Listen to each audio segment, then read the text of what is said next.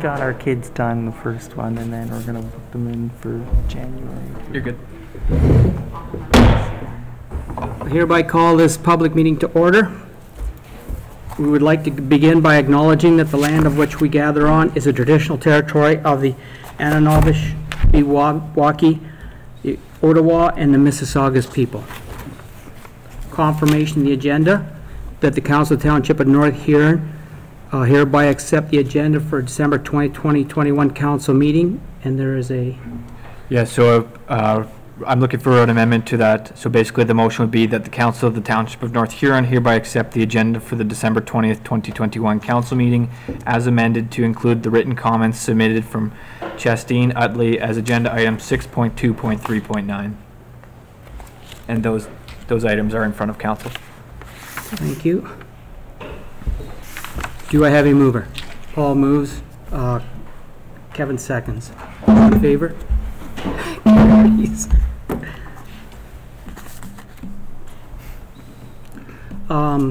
Disclosure of pecuniary interest. I will start. I will not be part of the 6.2 conversation. Someone else from the council will take over, as I have family members that are involved in this issue.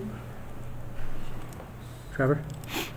Yes, thank you, Eve. I also, as Deputy Reeve, I will also be declaring the conflict of interest on 6.2. So I'm declaring a conflict of interest due to my indirect conflict with the potential purchaser of the property, which this rezoning is a condition of. And this indirect conflict is a result of my employment. So I will not be speaking on this motion or having any discussion as to relates to this topic. Thank you very kindly. Number 4 is public comments, an opportunity for any member of the public to speak on any item of business that's on the council meeting. And they have 2 minutes. You can step forward, give us your name and address, and speak. Having said that, 6.2, when we get to 6.2, the rezoning of the trailer land, there will be opportunity then for anybody in the public to speak as part of the open council. So there's 2 times to speak about it if you like, or speak about anything else on the agenda, and that is right now. You have 2 minutes apiece, or you for the folks that are here for the trailer park rezoning, you will have time to speak to it when the county officer is conducting that meeting. Yeah, and just to clarify, so any comments related to that public meeting need to wait until that public meeting. Anything outside of the official plan amendment and zoning bylaw amendment, you're free to come up to the microphone now and provide your name and your comments. Not seeing anybody. Do you have one? Oh, yep, sorry. Hey, Reeve. Yep. My name is Tim Poole. I'm a resident of Wingham. I noticed on the agenda that it's a farewell to Donna for all her years of service. I would like to thank Donna personally for her dedication to the township and for coaching me along when I was chief of police in doing budgets. Thank you very much, Donna. Is there anyone else that would like to speak? Not. Yes, go ahead. If you want to just come up and just give us your name at the... May I just have a point of clarification? Yep. So if I'm speaking to the 6.2 item, my 2 minutes can happen then as opposed to now. Is that correct? You can actually, I believe, have more than 2 minutes then. That's correct. You would speak at that time, and it's, I guess, at the discretion of the chair in regards to length. Okay. So no need to do it now. Thank you very much. You're welcome. Okay, consent, and is there anyone else? Not seeing anyone again. Consent agenda that the Council of the Township of North Huron hereby adopts consent agenda items 5.1.1 to 5.1.2. And further, the Council of the Township of North Huron hereby receives consent items 5.1.3 to 5.3.4 for information. Before I ask for movers, would anybody like to pull anything from that agenda? Not seeing any. Can I have a mover and a seconder, please? I have Paul Heffer moving. I have Rick McBurney seconding. All in favor? Carries.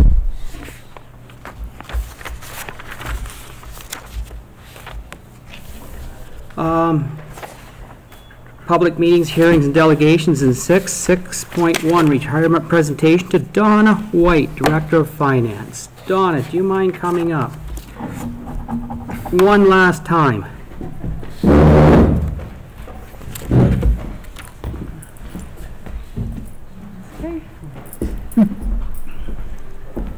Second, I got all caught up there.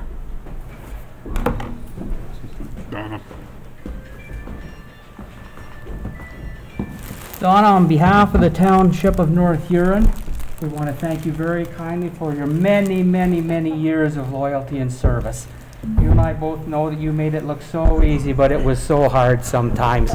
So I just want to thank you very kindly, and I want to give this token of appreciation to you. So much. And we have a girl here that would like to take a picture. All right. Okay, and we'll try to keep our distance a bit too. All right. Yep. All right. That's great. I am smiling. Thank you very much. Thanks a lot, Doc. Thank you. It's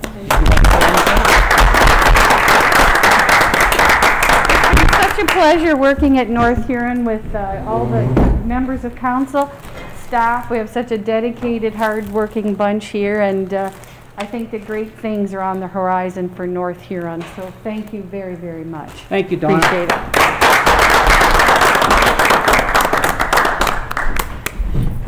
Okay.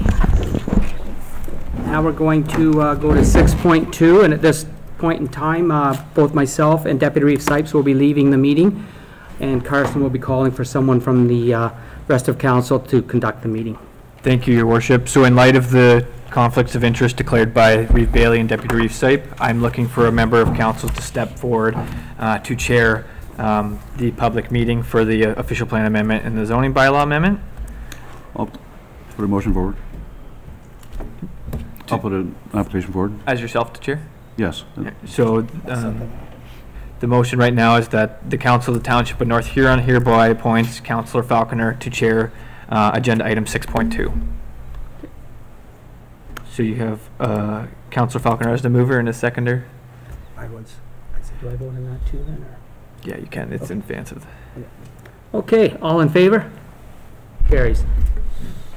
I can do it from here if that's okay with you. It doesn't matter. Well, I'm going to ask the Or chair, should you I? may want to be up here because you have the gavel up here, and I'll go over here. I'm not going to throw it at anybody, so I don't know. No, I'm going to be hiding over here, you can't. Okay.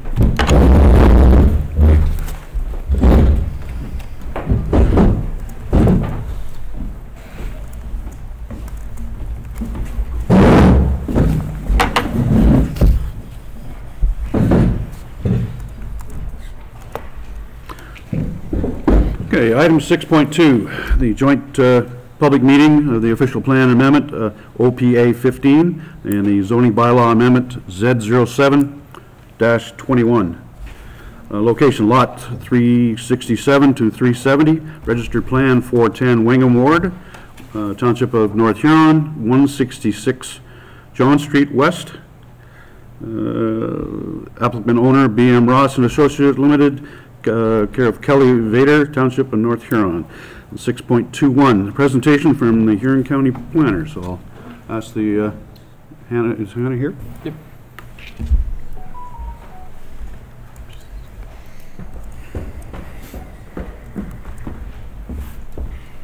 We'll need someone else to get the lights since you're... Good evening, Hannah. Good evening. Thank you for having me. Can everyone hear me okay? You actually maybe just turn the mic to for it. Yeah, you can move that mic a little, Hannah. Mic right in front of the, you turn so everybody can hear. Okay, is that better? Yes. Yep.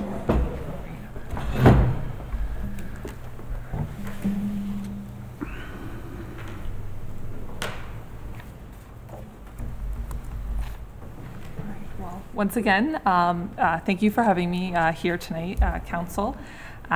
So as was described, the following is my presentation for the public meeting for official plan amendment OPA 15 and zoning bylaw amendment Z0721. Just to describe the subject lands, so municipally the lands are known as 166 John Street West in Wingham, identified here on this location map. The subject property was previously used as a seasonal campground operated by the township, locally referred to as the Wingham Trailer Park. The following shows a 2020 aerial imagery of the subject property and the surrounding lands. The subject property is currently vacant. Surrounding land uses, to summarize, include to the north, there is parkland, as well as a portion of the Wingham Community Trail. There is a community facility in the form of the Township Children's Center, single detached dwellings, as well as further north, apartment buildings. To the west of the property is a portion of the Maitland River, single detached dwellings, as well as there is a Union Gas utility lands. To the east is the Royal Canadian Legion, other single detached dwellings, as well as to the south across from Victoria Street West is another portion of the Maitland River.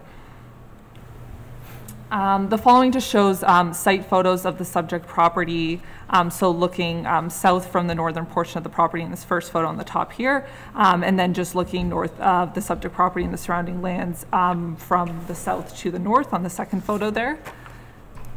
In terms of the proposed development proposed by the applicants, just to provide some more details, the following shows a conceptual site plan as provided by the applicant.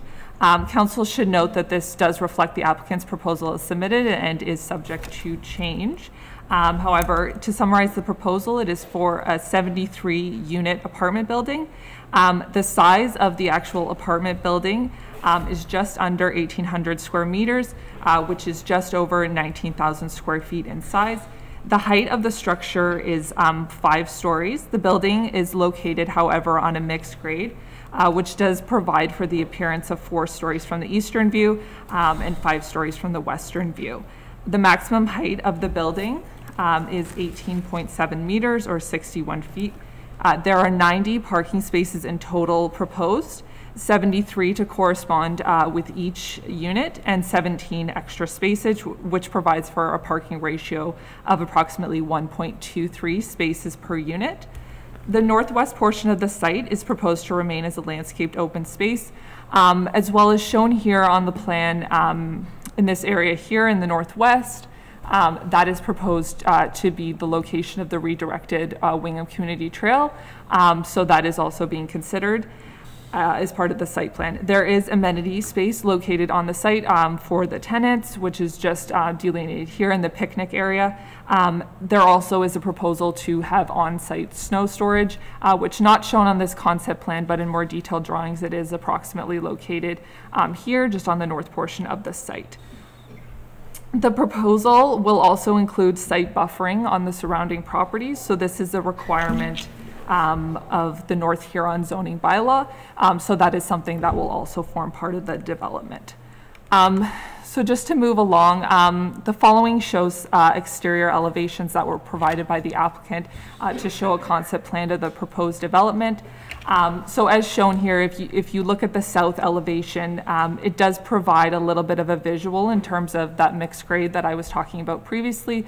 So from the eastern view, it does appear that there are 4 stories, and due to the mixed grade on the rear of the property towards the west, it would appear that there would be 5 stories just because of that mix and grade. The following is another conceptual view of the exterior elevation from another view. So this is just showing the front portion of the building and the main entrance from the eastern view. And similarly, here is another view of the front of the property. And again, you can see in the corner there what it would look like with the mixed grade for that ground floor. So just to provide some more details before I go into more details about the specific amendments, just in terms of the planning process and where we're at. So the first step in the planning process, that's where we are right now, in that the applicants are seeking an official plan amendment and a zoning bylaw amendment. So typically these are standard planning applications that we do receive as part of development proposals, and they would be the first things that would be considered in the process. And I'll go into more detail about what that means later in my presentation. Secondly, the applications, so let's say in theory they move through the official plan amendment, zoning bylaw amendment phase. They will go through what is called site plan control. So this is a requirement of the current North Huron site plan control bylaw. And at that point, a lot of the specifics about the site, so things like site lighting, landscaping plans, lot gradage and draining, stormwater management, servicing. Those would all be dealt with in further engineered detail at that time at site plan control, and that would be formalized with a site plan agreement registered on title. Once they move through that process, the next step is the permitting phase. That would include seeking a building permit from the township, as well as in this case from the Maitland Valley Conservation Authority. They would also require a permit just because of the location of these subject lands. So that's just a brief overview of the process just to see where we're at. So right now we're just considering these two amendments. So just to provide some more detail specifically about the official plan amendment. So the amendment is seeking a designation change. So this is sometimes referred to as a mapping change. The property is currently designated parks and open space. This reflects the previous use of the lands as the recreational trailer park, and the proposal is to change these lands to residential. So in this image here, you can see an excerpt from the draft bylaw for this that shows that the property is proposed to be changed from parks and open space to residential. In terms of more specifically the zoning bylaw amendment, typically these are a little bit provide a little bit more detail. So this is an amendment to the North Huron zoning bylaw amendment. There is two purposes to this. The first one being to change the actual zone of the land. So that would be equivalent to a mapping change. The lands are currently zoned urban, natural environment, and open space. And there is a special zone. So the special zone reflects the previous use of the property to permit the special use as a recreational trailer park. The proposed rezoning is to rezone the lands to residential high density, which does permit residential uses such as an apartment building. And there would also be a special zone proposed. The intent of the special zone would be that it would specify specific provisions that would be site specific to that property. So I'll go into further detail about that in the next slide, but this is just an excerpt from the draft bylaws showing the mapping change there. So in terms of what more specifically the zoning bylaw amendment is seeking, so these are provisions that they are seeking from, so in the North Huron zoning bylaw, there are a series of general provisions as well as provisions that are general to the R3 residential high density zone. And it's not uncommon for development to require occasionally relief from these requirements on a site specific basis. So that's specifically what they're requesting in this case. So more specifically, so I'll just provide some more detail on the three special provisions that the applicant is proposing. The first one would be to increase the maximum height to 5 stories from 3 stories. I'll just provide a bit more detail on this.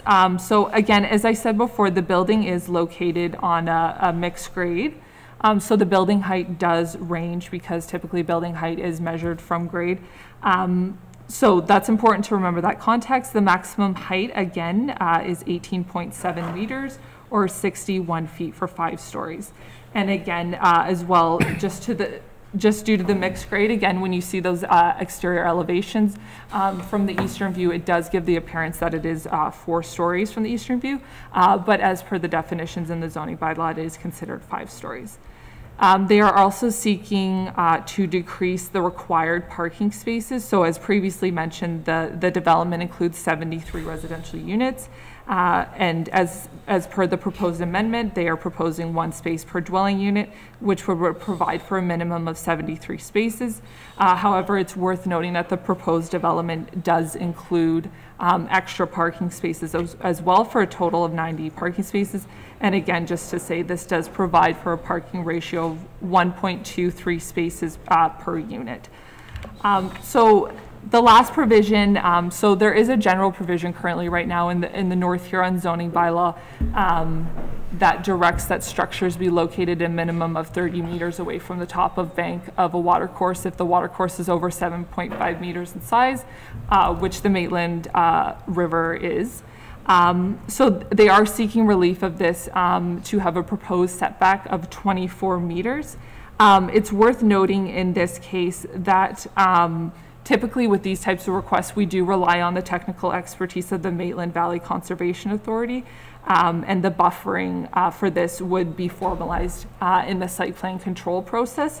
But right now, that setback currently is set at 24 meters. So just to continue along, so as part of their application, the proponents did provide a series of supporting studies to support the development. So I will just briefly go over the purpose of these studies and their key findings. So the applicants did complete phase 1 and phase 2 of an archaeology assessment. The study concluded that the lands were free of any archaeological resources, and this assessment has been acknowledged by the provincial ministry and entered into their records. So the site is considered to be free of archaeological resources. Secondly, they did do an environmental site assessment. For an acronym, this is sometimes referred to as the ESA, was completed. So there are multiple phases that you complete as part of this study. So phase 1 did indicate that there was potential previous activities on the property that might provide contaminants. So they did complete a phase 2 ESA, which included field work on the site, looking at the soils and groundwater quality of the site. And it was identified that there was a portion of the property that was contaminated. And as such, the applicants did engage in a phase 3 ESA, which was, the purpose of that was to complete the work to remediate the site. So the site has been remediated, and the conclusion of that study is that the subject site is suitable for residential use in this specific context. They also completed an environmental impact study. So this primarily looked at the impact of the development on the terrestrial and aquatic natural environment features on the property, including any wildlife on the property. This was conducted by a consultant, and it was peer-reviewed by the Huron County biologist. The results of this indicated that the development will not result in negative impacts on the natural features, provided a series of recommendations in the report are followed. So things like any tree removal would occur during certain periods of the year to minimize impact. A landscaping plan would be implemented with native species, and as well as some recommendations regarding stormwater management and lot gradage and draining. So the implementation of these recommendations will be formalized at the time of site plan control. Next, a functional servicing brief was completed. So this primarily looked at the servicing feasibility of the lands in terms of public water and as well as public wastewater. The findings concluded that there is sufficient capacities to support the proposed development with detailed engineering regarding this to occur at time of site plan control. And lastly, the proponents did complete an urban design brief that described the design of the exterior of the building and the site layout. In a further planning report for myself, the results of these studies and their policy connections will be discussed further, but that was another study that they did complete. In terms of agency comments, so these applications are circulated to agencies including township staff as well as external agencies as prescribed under the Planning Act. So just to summarize the comments, the township chief building official indicated that they had no concerns with the proposal. The Maitland Valley Conservation Authority stated that they have no concerns with the proposed amendments at this time, and that it generally conforms with their natural heritage policy, or sorry, natural hazard policies. They acknowledge that the exact top of bank setback and detailed stormwater management design would be done at the time of site plan control.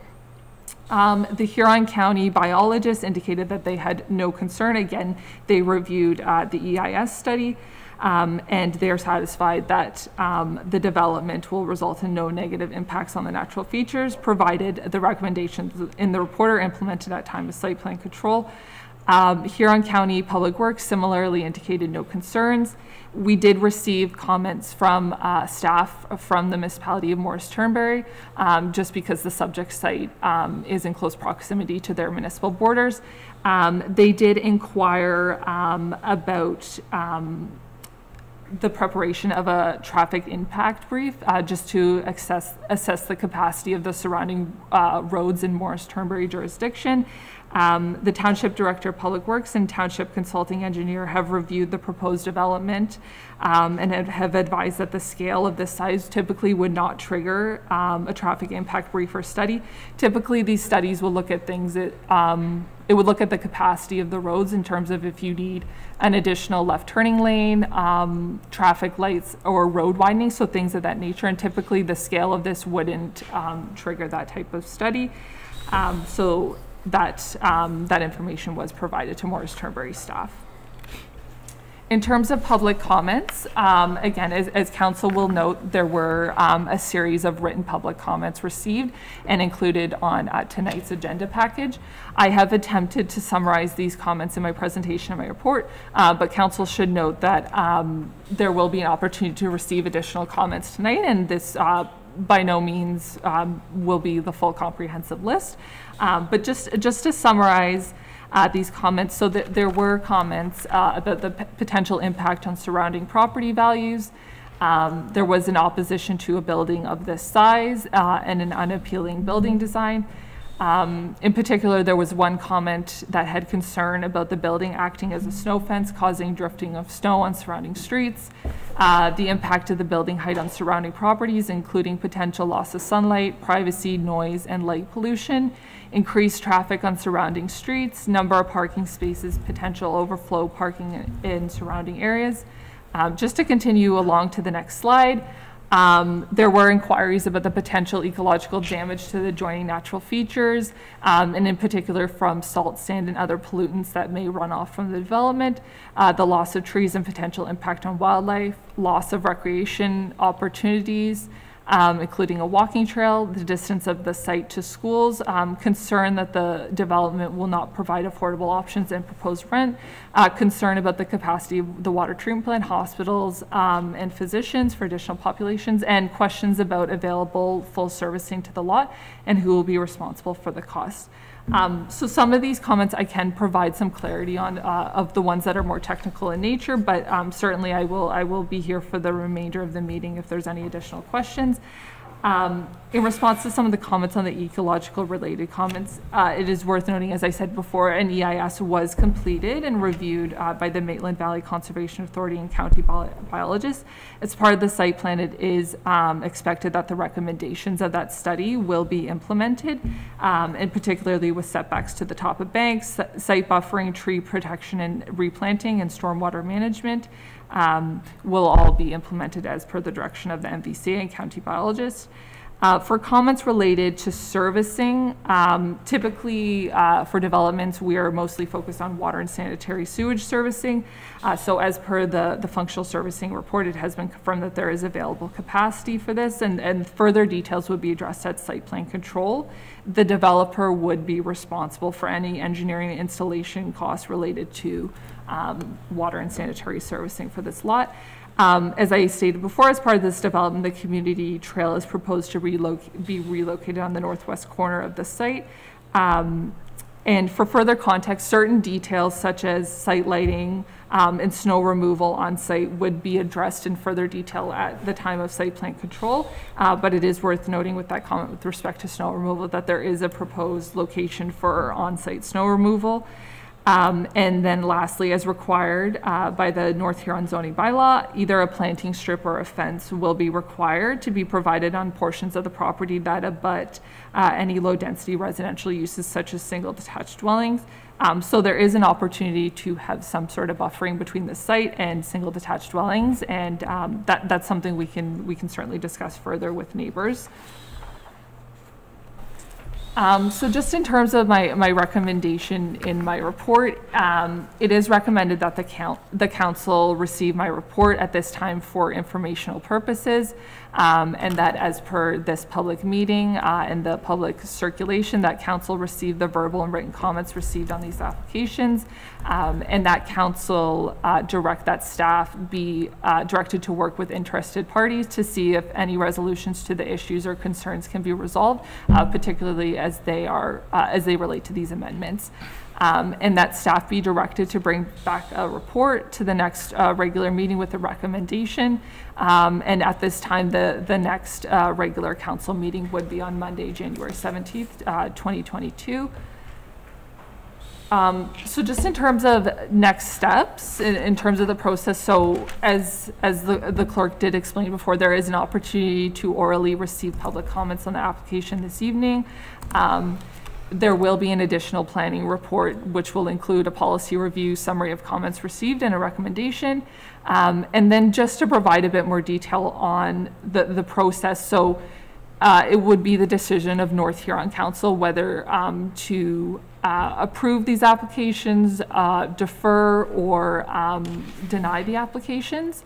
But in particular, the official plan amendment, it would be forwarded to the county for a final decision, and then the zoning bylaw amendment would have a final decision by local council. So just to provide a little bit of clarity on the process, but again, as I stated before, it's not anticipated that council would make a decision tonight. It's my recommendation that they receive the report for information and provide an opportunity to receive comments. So I'm happy to answer any questions that council may have, but as I stated before, I'll be staying around at the meeting, so it might be better that I answer questions as they're received by the public, or if council would like to hold off. So thank you. What do you suggest, clerk? We just carry on till the end for the exception of the motions? Or? Yeah. So next, you want to move to 6.2.2. Okay. And we'll carry on from there. Thank you, Hannah. Item 6.2.2, the opportunity of comment by the applicant or the agent. We can hit the lights now too.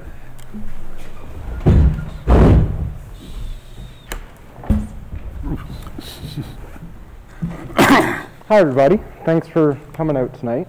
So some of you might know me, but I am Brock Hodgins, and I am here tonight representing myself and Jonathan Nealman, who's the other partner on this proposed development. Both of us grew up in the community. We've kind of been here all our lives. My grandfather, he started at Hodgins Rona, and then after that, I decided to come back and be involved in the community as much as I can. Jonathan Nealman and his family have been in general contracting, and same thing. His dad was a contractor, and now he has started Precision Buildings, which is another company in Wingham. When the expression of interest package was kind of made available, we saw that the county was requesting high-density residential housing, and we kind of put together this site plan and reviewed what we thought would fit on the site, and this is kind of what we came up with. Obviously, we had to be mindful of, there's a gas easement that you had to be mindful of on the east end. There's a sewer easement as well that's on the southwest end, and there's the trail space that we had to be mindful of that we want to keep intact. So when all that was said and done, it really made sense that an apartment building kind of centralized in the lot was the thing that made the most sense. And as we went along, we realized that a cost for a building this size is quite expensive. And to get the debt servicing ratio to something that was appropriate, we needed to go to 5 stories instead of the 3. So that's kind of why we made the request that we did for the site plan and for the rezoning application. So, yeah. And I'll be around all night. If you guys have any questions, feel free to ask, and we'll do our best to answer them. Okay, thank you. 6.2.3, opportunity of comments by others in attendance. I'd just like to make note that we have 1, 2, 3, I believe 9 letters submitted to council. The council has had the time to read over, and in just the chances of not repeating everything, if you have new things to add to it, please come up and present your questions or your comments, please. Just come up to the front microphone here one at a time and state your name for the minutes, if anyone would like to speak.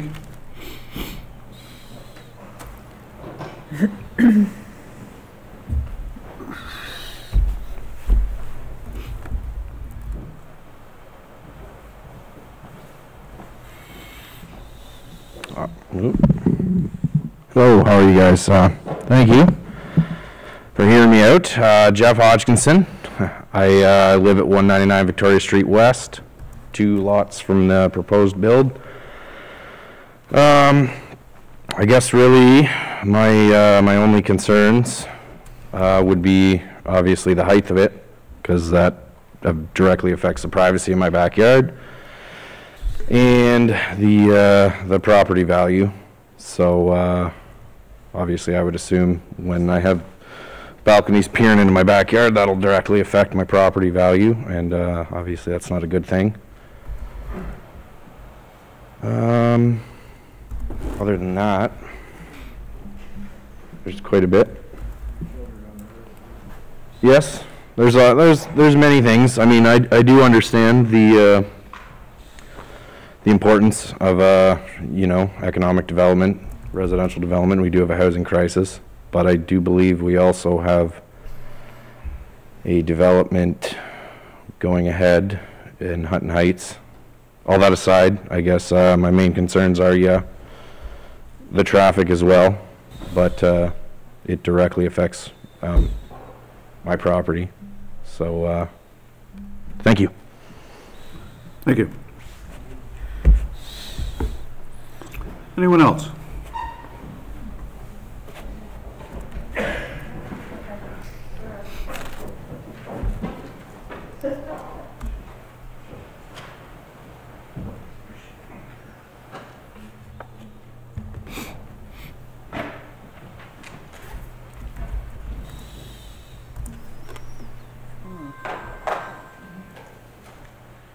I'm Karen, I'm shorter. I'm Karen Decker. I live at 137 John Street West. I did send in a letter. I probably will say a couple of things that were in the letter. I appreciate the chance for this meeting, and I appreciate Council's willingness to listen. I also appreciate that Jonathan and Brock have done good work and that Hannah has done good work to try and provide information for the whys and wherefores of going ahead with this particular proposal. Having said that, I am very concerned about the neighborhood. And I'm also concerned at the lack of time that was provided for people to really prepare for this. A lot of people were not notified, and it was left to a few of us to try and find out why and to get the information out. And for a council and township that prides itself on transparency, prides itself on wanting feedback, wanting to hear from the people in the area, I found this most disturbing. So, some of the concerns that we have, I've learned, and I'm a pretty new kid on the block here, having only lived here for a while, I've learned that people feel quite jaded at times, that they don't feel that they have a voice, and they have some concerns that if they do speak up, it may not be heard. And I regret having to say that, but it was a constant when we were talking with people. Yes, Wingham needs more housing. I don't think anybody would disagree with that. The Hutton Heights one has been mentioned, but it needs housing that's well planned and well located. The difficulty with this apartment building is that 5 stories is too high and too concentrated in a very small area. So in spite of the fact that you are keen and you are smart young men to do this, it isn't a very compatible thing for the environment. If we cannot continue to have the park area, the open space area, can we at least have a residential piece that makes sense, that isn't looming over other residences and creating huge amounts of traffic? And traffic is a major consideration. So I listen to the studies, I see, Hannah, that there have been many things sent out, and yet I have to admit to some skepticism. It's very difficult to understand that when you take a look at that area, that this is a good thing to put there. The density is too high.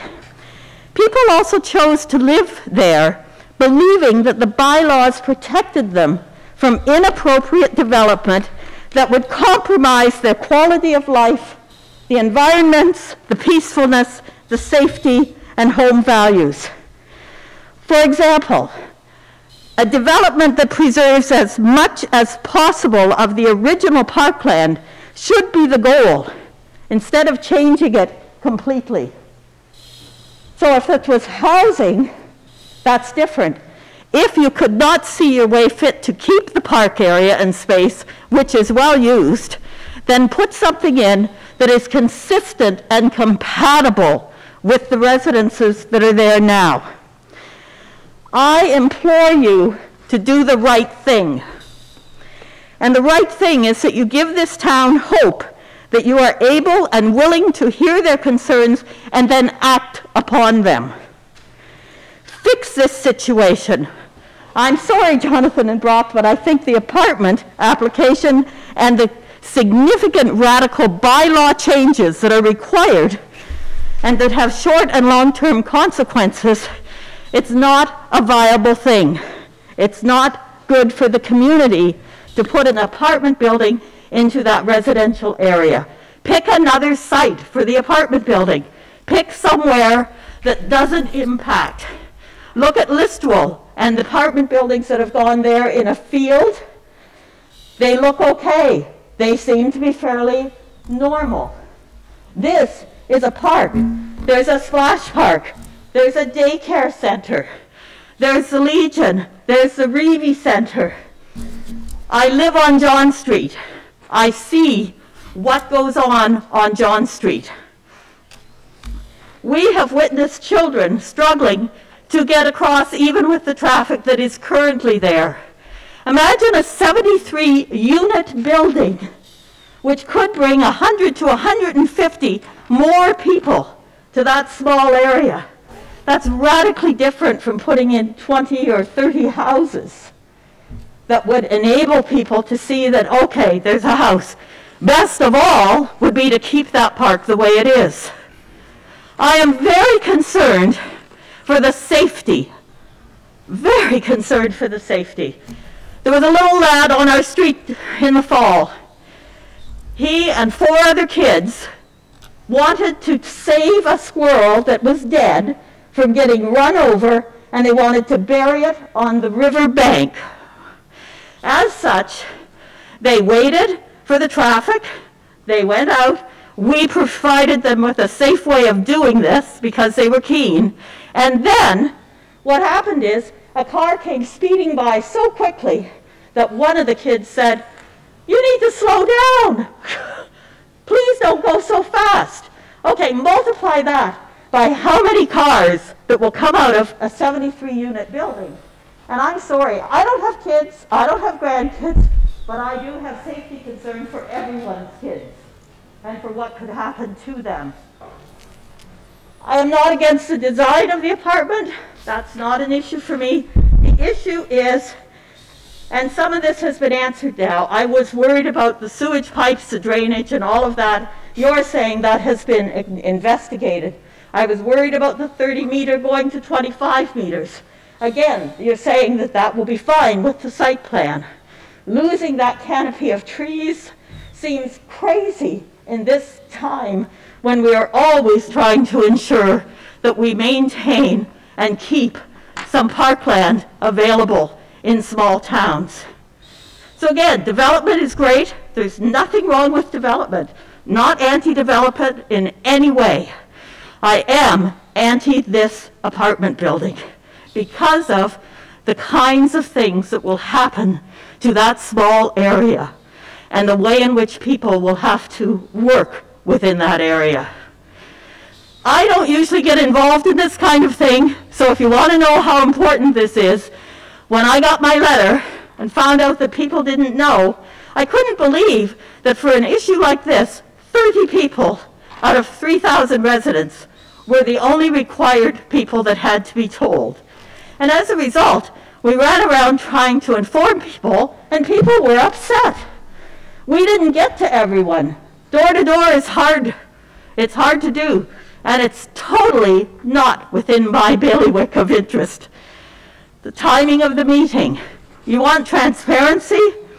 This is the only time that you could have this meeting, 5 days before Christmas to look at a sensitive issue such as this that has such an impact on people. And I got the information of why it's happening now. I get that. But I don't think it follows with your values and principles as a township of community engagement, transparency, integrity, and working for the good of everyone. So show us that that's who you are. The people who care. This is a town that I came to because I thought, and I'm a rural girl, I grew up on a dairy farm, I thought this town would reflect the values that are stated in your website. So do that. And when you hear people who have the concerns that I have heard and that I see sometimes out here, perhaps that will be something that will consider, that you will consider and think about before you put through this application. This is a quiet residential area. Honor the bylaws that protect that. Act with integrity. Give us some hope that you are hearing people. I would reject this application and go back to the drawing board if I were in your shoes. And you could go back to the drawing board and see what's possible. Because 5 stories, changing a bylaw from 3 to 5, changing the parking spaces, oh, there will be parking trouble as well. So thank you for letting me continue to talk to you. It's a very important issue for everyone in this town. And if you take a walk down to that area, go and look at what that area has and the way in which we need to pay attention. Put an apartment building somewhere, but don't squeeze it into that little park. Do something else. Thank you. I appreciate this chance and opportunity. And I'm grateful that I got to meet most of you as I was coming in, but not Hannah yet. So thank you very much.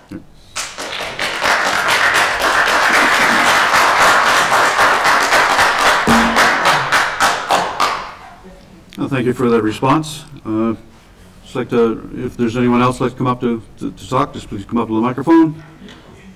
I'd like to remind the people in the audience that you are addressing the council, so speak into the microphone so we can have it recorded.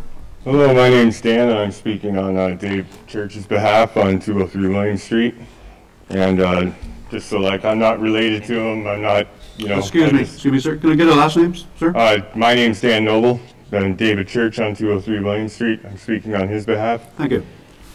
And well, the first thing is more or less the safety would be the first thing that comes to anybody's mind. But even during the construction process alone, like I've been working at construction since I was a kid, I don't even own clothes that don't have paint on them or anything like that anymore. So I can, like the impact on the roads and everything around it, just during the construction aspect of it alone is going to be a nightmare. And I'm not going to say any towns or anything, but I participated where they've tried to do these in other small towns and stuff like that. And like even me myself alone has almost run over a kid just trying to get to work in a company truck because the kids aren't used to it. There's a park there. Like it's going to take 10 years of retraining your kids that live in that general area, you know, to start looking twice, 3 times, 5 times when there's equipment flying up and down the road, stuff like that. Like, you know, when bosses start pushing their employees, you know, sometimes they get a little bit rammy. Things like that tend to cause, well, problems, and big ones. And, you know, Dave, he moved here from Kitchener, and he was surrounded by apartment buildings. That's why he moved up here. So that kind of totally defeats the purpose of him moving to this town. Like a lot of other people in that general area, it's just gonna destroy their worlds. Like, I mean, and you're drawing, like, people who rent apartments don't care, like people that own houses, right? They're 10 times more reckless. They're just all around crazier people. Now, if you're gonna pack all those crazier people right beside people who are trying to retire, that's going to cause problems. And like just like the snow fencing alone, like Dave points out, that it's going to cause a massive snow fence. Now you're going to have snow piles that you can't even see around. So you might as well just, you know, you won't even be able to keep the stop signs clear so you can see the darn things. So like it's like that's why they made these laws, like the zoning laws, bylaw laws. So I'm pretty sure when you make a proposal and you have to alter a whole pile of laws to make it work, that should be a red flag right there, should it not? At least I don't know. I've tried to alter a lot of laws in my day. Never worked out. So, you know, well, yeah.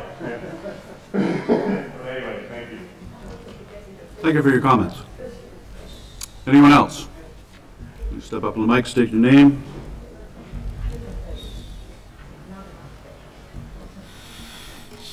Okay, my name's Michael Woodman at 137 John Street West. I had a presentation here which I'll have to edit a little bit because Hannah has addressed some of my concerns and the opinion polls and so forth. But I'd just like to add, after attending the open house presented by the builders, the applicants, I was very concerned by the answers I got to my questions and general discussion about the building on the trailer park. They assumed retiring farmers, people selling their houses to avoid upkeep, people over 55 who apparently no longer drive, and workers seeking housing in Wingham for employment based on assumptions with no marketing data. Traffic flow congestion, no data. Additional stress to existing infrastructure and utilities, no data. Shade study, no data. The fact that so many zoning bylaw changes were required to fit this thing 5 stories high into a trailer park sounded very challenging. The mature tree canopy would be completely gone, as would the park usage, with no mention of parkland replacement elsewhere. All points of discussion were aimed at the inevitable success of this project, without the slightest consideration for existing residents and their established quality of life, or being negatively affected. Many Wingham residents still hold the belief that the trailer park land would be used for affordable housing, whereas this application is pursuing market value rents. These facts add up to an extremely risky venture for the builders. And this has bad idea written all over it for the local neighborhood. Unbelievably, only 30 out of nearly 30,000 Wingham residents received an invitation to this meeting.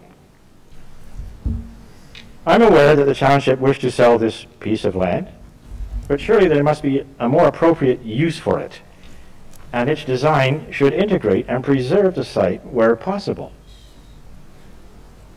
And this is a distillation of a larger letter that you already have. And that's all I'm going to say, so someone else can have a turn. But thank you for listening, and thank you for providing this opportunity. Thank you for your comments.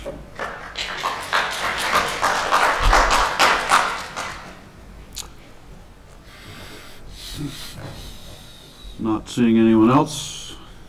Yes. Okay.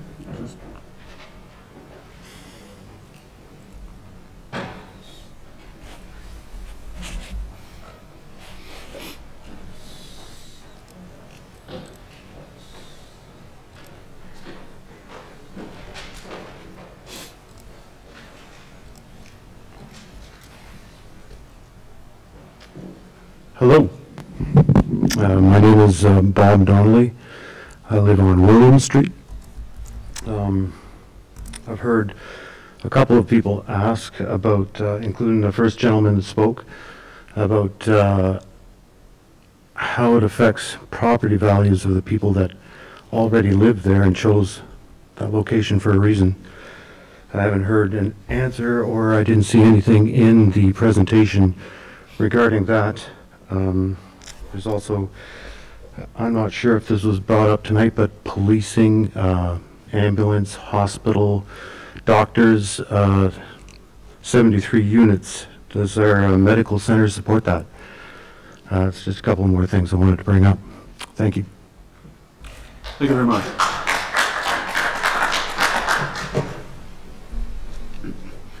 Please, anyone just step up to the mic?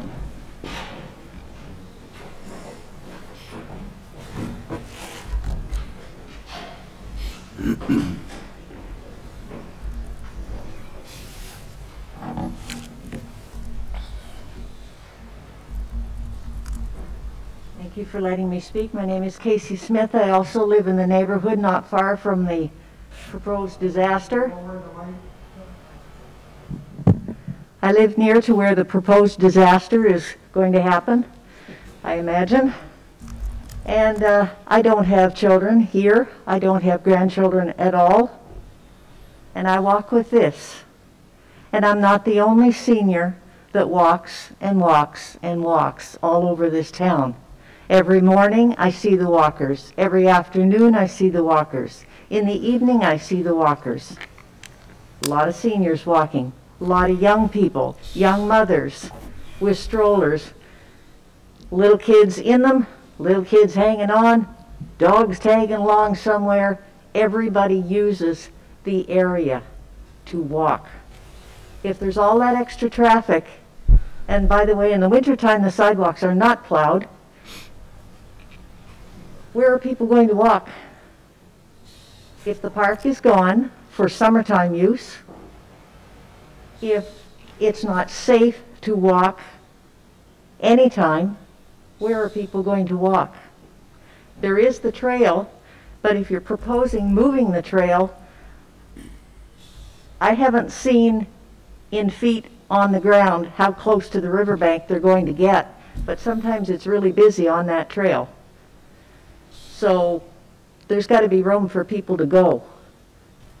Just a thought. That's along with all the other concerns that have been mentioned. That is one thing. Everybody's talking about little kids, but I'm talking about the new generation kids, the ones that are blonde again. Where are we going to go? Thank you. Thank you.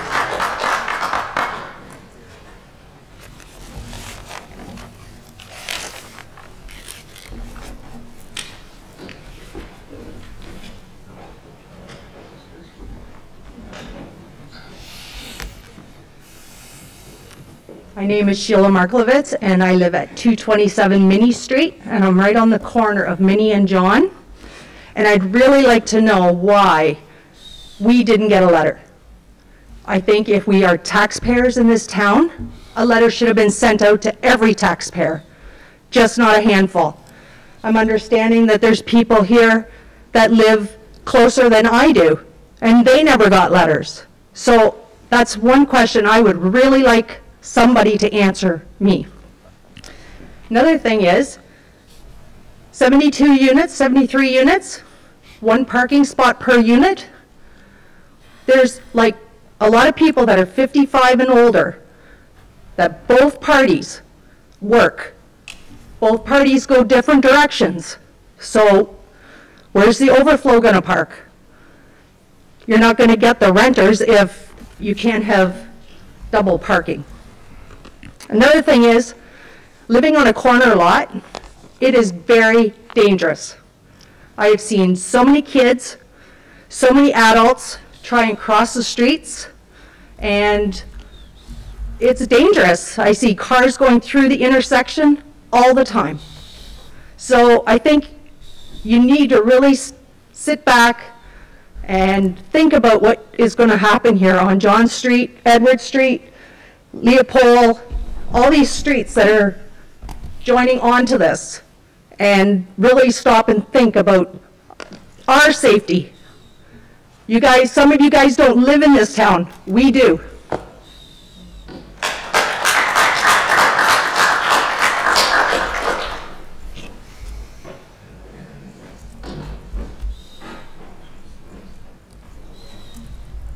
Seeing no other, couldn't see you over in the corner there. Go ahead, sir. Hi, my name is Tom Montgomery. I'm a resident on William Street 215. This is the first time I've ever had to do something like this, so I'm a little nervous. So I hope it's okay if I ask a few questions. First of all, I'd like to ask if there's any zoning or building bylaws that this building does not actually violate, because it seems like pretty well all of them are. Living across the street from where they want to build this, I was in town hall just this past summer inquiring about what kind of garage I could build, and I was told I could not go higher than 14 feet. Now, correct me if I'm wrong, but the point of zoning bylaws is to protect the people who invest in living in that community, right? Like, there's definitely a difference between high and low residential volume. And on your maps, you did not specificate that, the difference. And I'm wondering, is there any other high-density residential zonings in Wingham? Is this going to be the densest, highest, most compact building in Wingham? And is there anything else to compare to? Which I don't think there is, right? We're very concerned about how this was released to the public. It was very hush-hush, behind closed doors. When I first heard that they were selling that for housing, I thought that'd be great. Some entry family homes in there, exactly like the ones that it's surrounded by in the community. Like, maybe I have a little bit of experience, some people here don't. I've actually owned property that the same thing has happened to, and I guarantee you it will drop your property value. It will increase traffic. It will increase crime. They try to say it's only for seniors. I believe that's ageism. You know, not allowed to do that. And they say, oh, it's not going to be low-income housing. It's going to be, well, if this building doesn't get fully rented out, they will rent to anyone and everyone, and that's including anyone that can pay for it, basically. So they can't really say that. And what else? I don't know, I think it's really concerning that, I don't know, that there's so much conflict of interest on that stage before we even got up here. Like, I received my letter not until after the first meeting, which was specifically on Halloween, just like how this one's on Christmas, often very busy times for people with not much notice. And the whole thing is just very, very concerning. The fact that I even have to come down here and say this, like, I thought these zoning bylaws were there to protect us, not to be played around with, basically destroying my investment in this town, which, you know, I grew up in and really held dearly cherishedly growing in this small town. And now to have these big, high-dense, like, commercial residential buildings built right in the heart of our home is almost an insult to the people of this town. And I'm sorry, Mr. Hodgins, if this is the kind of service you're bringing to my community, please stay out of my community. I don't want it. Point of order, sir. Oh, sorry, I didn't mean anything bad by that. I'm just saying, I don't want. Point of order, sir. What's that mean? You're addressing council. Okay, sorry. Thank you. Yeah, sorry. So I'd just like to address just the council and saying that I hope that you take the interests of the people that invested in the community instead of, like, profits for other people. Because really they say that this is best interest for Wingham, but it's really just the best interest for the people that are going to make $1.5 million rent revenue. Like, give a chance for young families to buy and own and raise a family in this town. I suggest single-family homes in there. There's no reason that couldn't have already been done. Thanks. Okay, thank you, sir.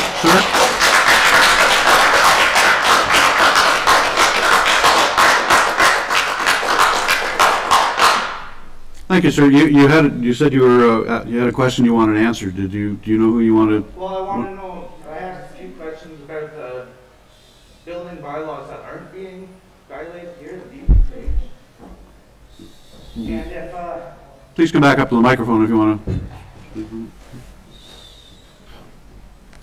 I'm sorry. Like I said, I don't have anything prepared, and I wasn't really expected to do this, but I felt obligated because of what I've been through in the past with building condos. Just you had a question. I just wondered if you wanted to answer. Well, I'm just wondering, is this many zoning bylaws, or zoning change, and this many building bylaw changes typical for this sort of thing, or is this sort of special treatment? Would you like, I guess I'll put that one over to Hannah, the building. Because to me, that putting high density residential in the heart of low residential is just wrong. Sir, please let her answer your question. Oh, I'm sorry. Thank you. Through your worship, can you hear me okay? No. Okay, is that better? I can hear you, sorry. Okay. So your question about are there any building bylaws not being changed? So what I went over in my presentation about the 3 zone provisions that they're asking relief from. So the setback to the top of the bank, the building height, and the parking spaces. Those are the only bylaw provisions that they're asking relief from. Otherwise, the proposal meets the other requirements that are as part of the R3 zone. Yeah, they meet the requirements of the changed zoning law. Correct. But I'm suggesting that it would be unfair to the residents that invested in the area to make that change. Thank you. Thanks. Just for a point of clarification, the open house that was at the Legion for this project had no connection whatsoever with council or the township of North Huron. That was strictly provided by the applicants. So that wasn't doesn't have anything to do with foregoing notice of this project. That was strictly on their agenda. So, not seeing anyone else. This is the opportunity of questions and comments from council members. Does council wish to make any comments or have any questions? Somebody's coming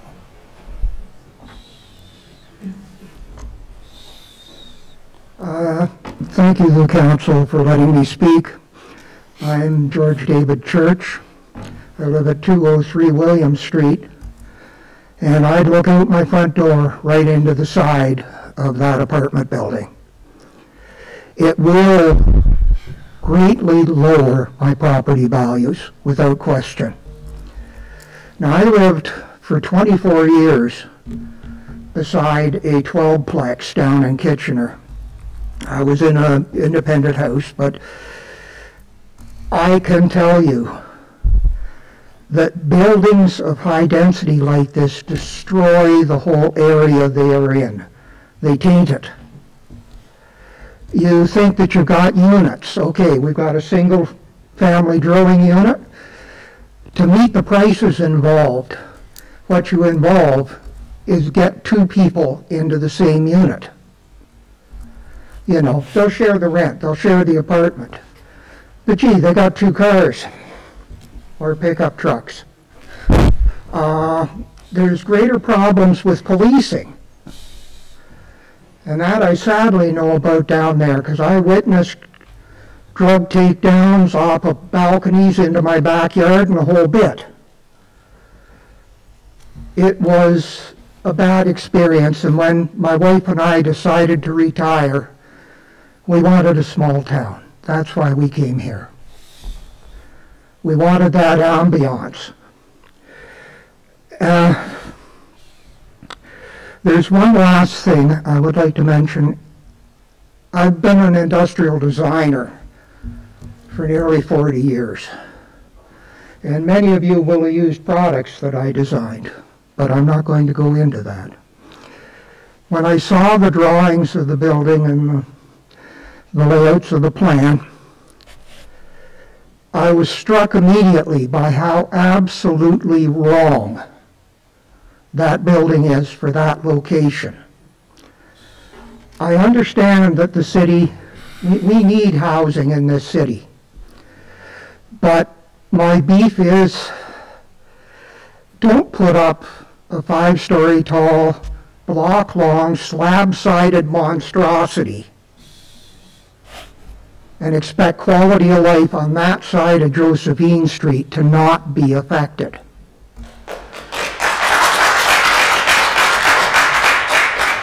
You will be able to see that building from the highway. It will be a blight in the middle of the valley. One last thing.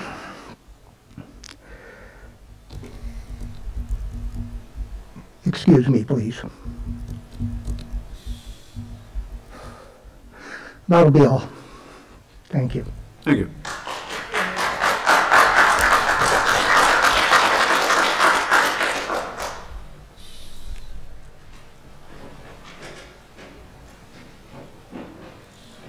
I'm not going to get caught off guard again. Anybody else? All right, thank you. 6.2.4, opportunity of questions, comments from the council members. Not seeing any. 6.2.5, procedures following the public meeting. Zoning bylaw procedure following a public meeting. This is a public meeting of the council of the Township of North Huron.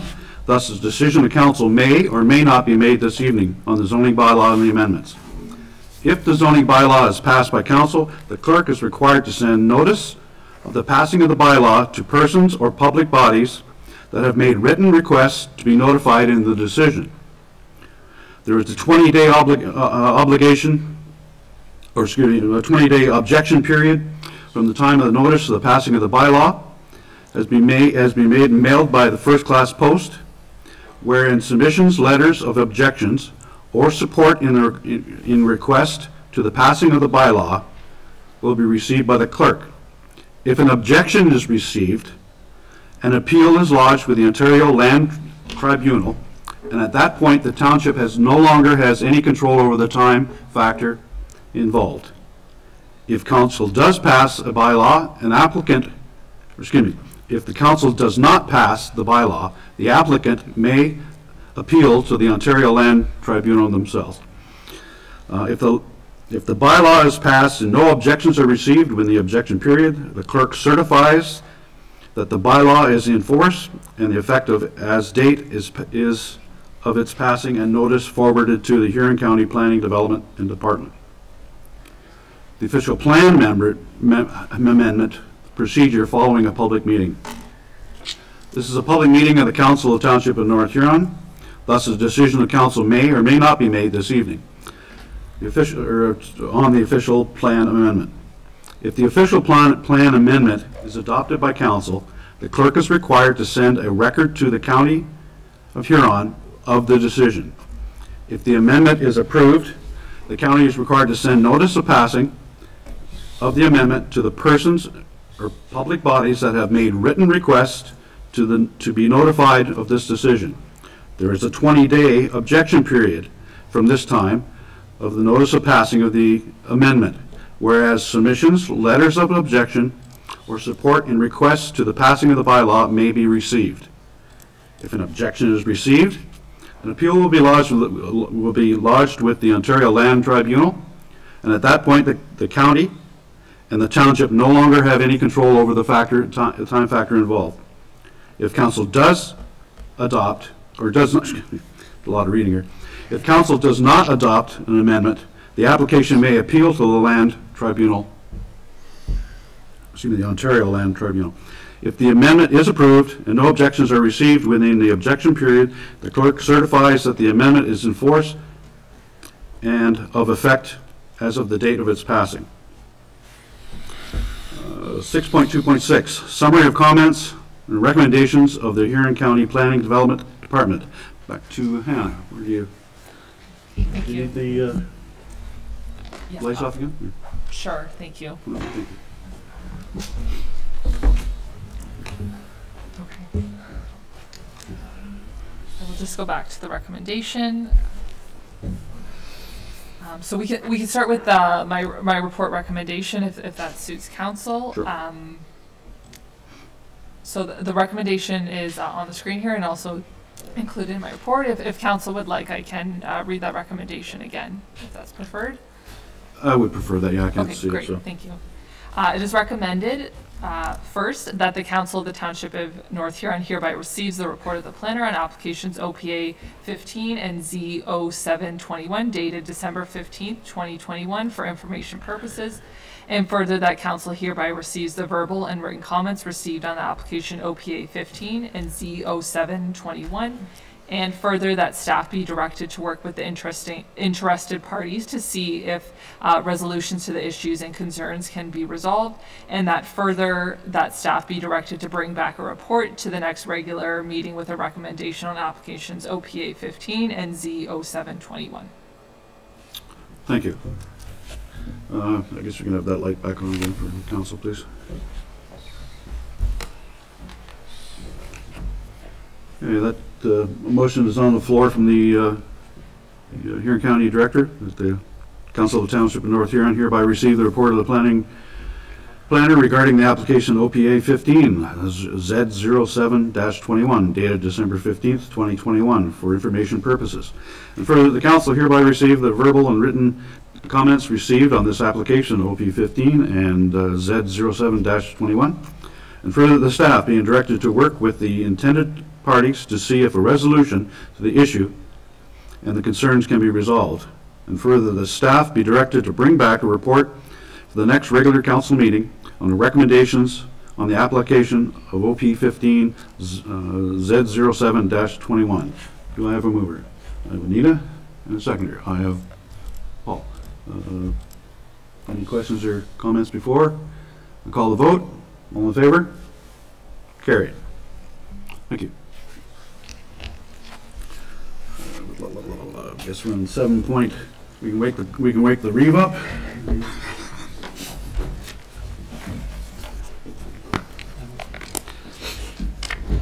I can see why you like the power of the gavel. Thanks, guys.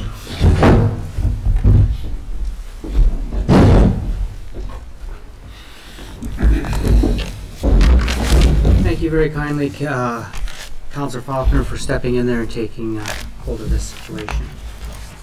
I believe we're on to 7. You got reports.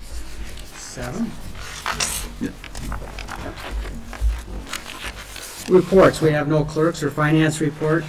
We have Director Darcy Chapman, 7.2.1 Asset Retirement Obligations. That the Council of the Township of North Huron hereby receives our presentation. First, he's going to give us the presentation.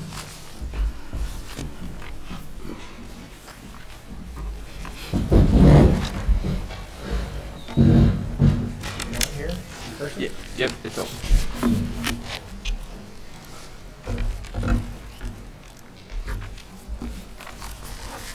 Still get my old job.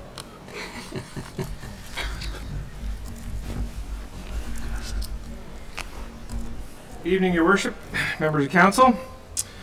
So we're here tonight to talk about asset retirement obligations, which is a accounting standard. So it certainly is not going to be an exhilarating topic like the one that you guys just went through, but it is something that I believe is important for all the members of council to understand. So we'll talk about what an asset retirement obligation actually is. I'll highlight the ARO standard for council. Most importantly, of course, then we'll talk about key implications of the new standard for municipalities, and then how those implications actually affect North Huron. So the Deputy Reeve, of course, might find this exciting because of his profession, but I'm not too sure everybody else will. So in accounting terms, an asset retirement obligation describes a legal obligation associated with the retirement of a tangible capital asset where a municipality will be responsible for removing equipment or cleaning up hazardous materials at some future date. So for those people who aren't, accounting folks. Just a second, Darcy. Hey, folks, we're having a meeting, so I'd really appreciate if we'd be able to hear what the speaker's saying. Thank you kindly for coming out. Go ahead, Darcy. Point of order. It would be wonderful if you had said to people, we're now going on with further business. Ma'am. If you need to leave, we'll take 5 minutes before this learned gentleman starts to talk, just to get people exiting so that there isn't this kind of craziness going on. Thank you very much, ma'am. We're conducting a public meeting here. We have done it several times. We're going by the bylaws of Ontario and Canada. Please, please, please. Thank you very kindly. Go ahead, Darcy. Thank you, sir. So in layman's terms, what it really means is that it's when a municipality is legally or contractually bound to incur future costs to remediate a building or land, which transparently has to be shown within the annual financial statements. So, you know, if we have a requirement moving forward, we are now going to have to show that requirement on our books. So where did this come from? So the ARO standard was issued by the Public Sector Accounting Standards Board in August of 2018. It was actually supposed to be effective this year, but because of the pandemic, it got pushed off. What it really means is that for anybody that's operating under Public Sector Accounting Standards, the first set of financial statements after April 1st, 2022 will have to show the new requirements. So for us as a municipality, since we have fiscal years that run from January to December, it means that the first year that will be impacted for us will be 2023. So council will see this at the end of December of 2023. The standard establishes how to account for and report for the liabilities of AROs. And the reason behind this, it's very similar to the requirements under PSAB 3150, which happened back in 2007, that required municipalities to start accounting for tangible capital assets. The intention behind this is it gets public sector accounting up to a standard that the private sector has been kind of mandated to follow through international financial reporting standards for a number of years. The other factor that needs to be included within this is that a current standard that we operate under, which is PS 3270, which is solid waste landfills, will no longer exist once we actually incorporate this new standard into our books. So the old requirements on the landfill will be gone because everything will be incorporated into this new standard. So what does an asset retirement obligation apply to?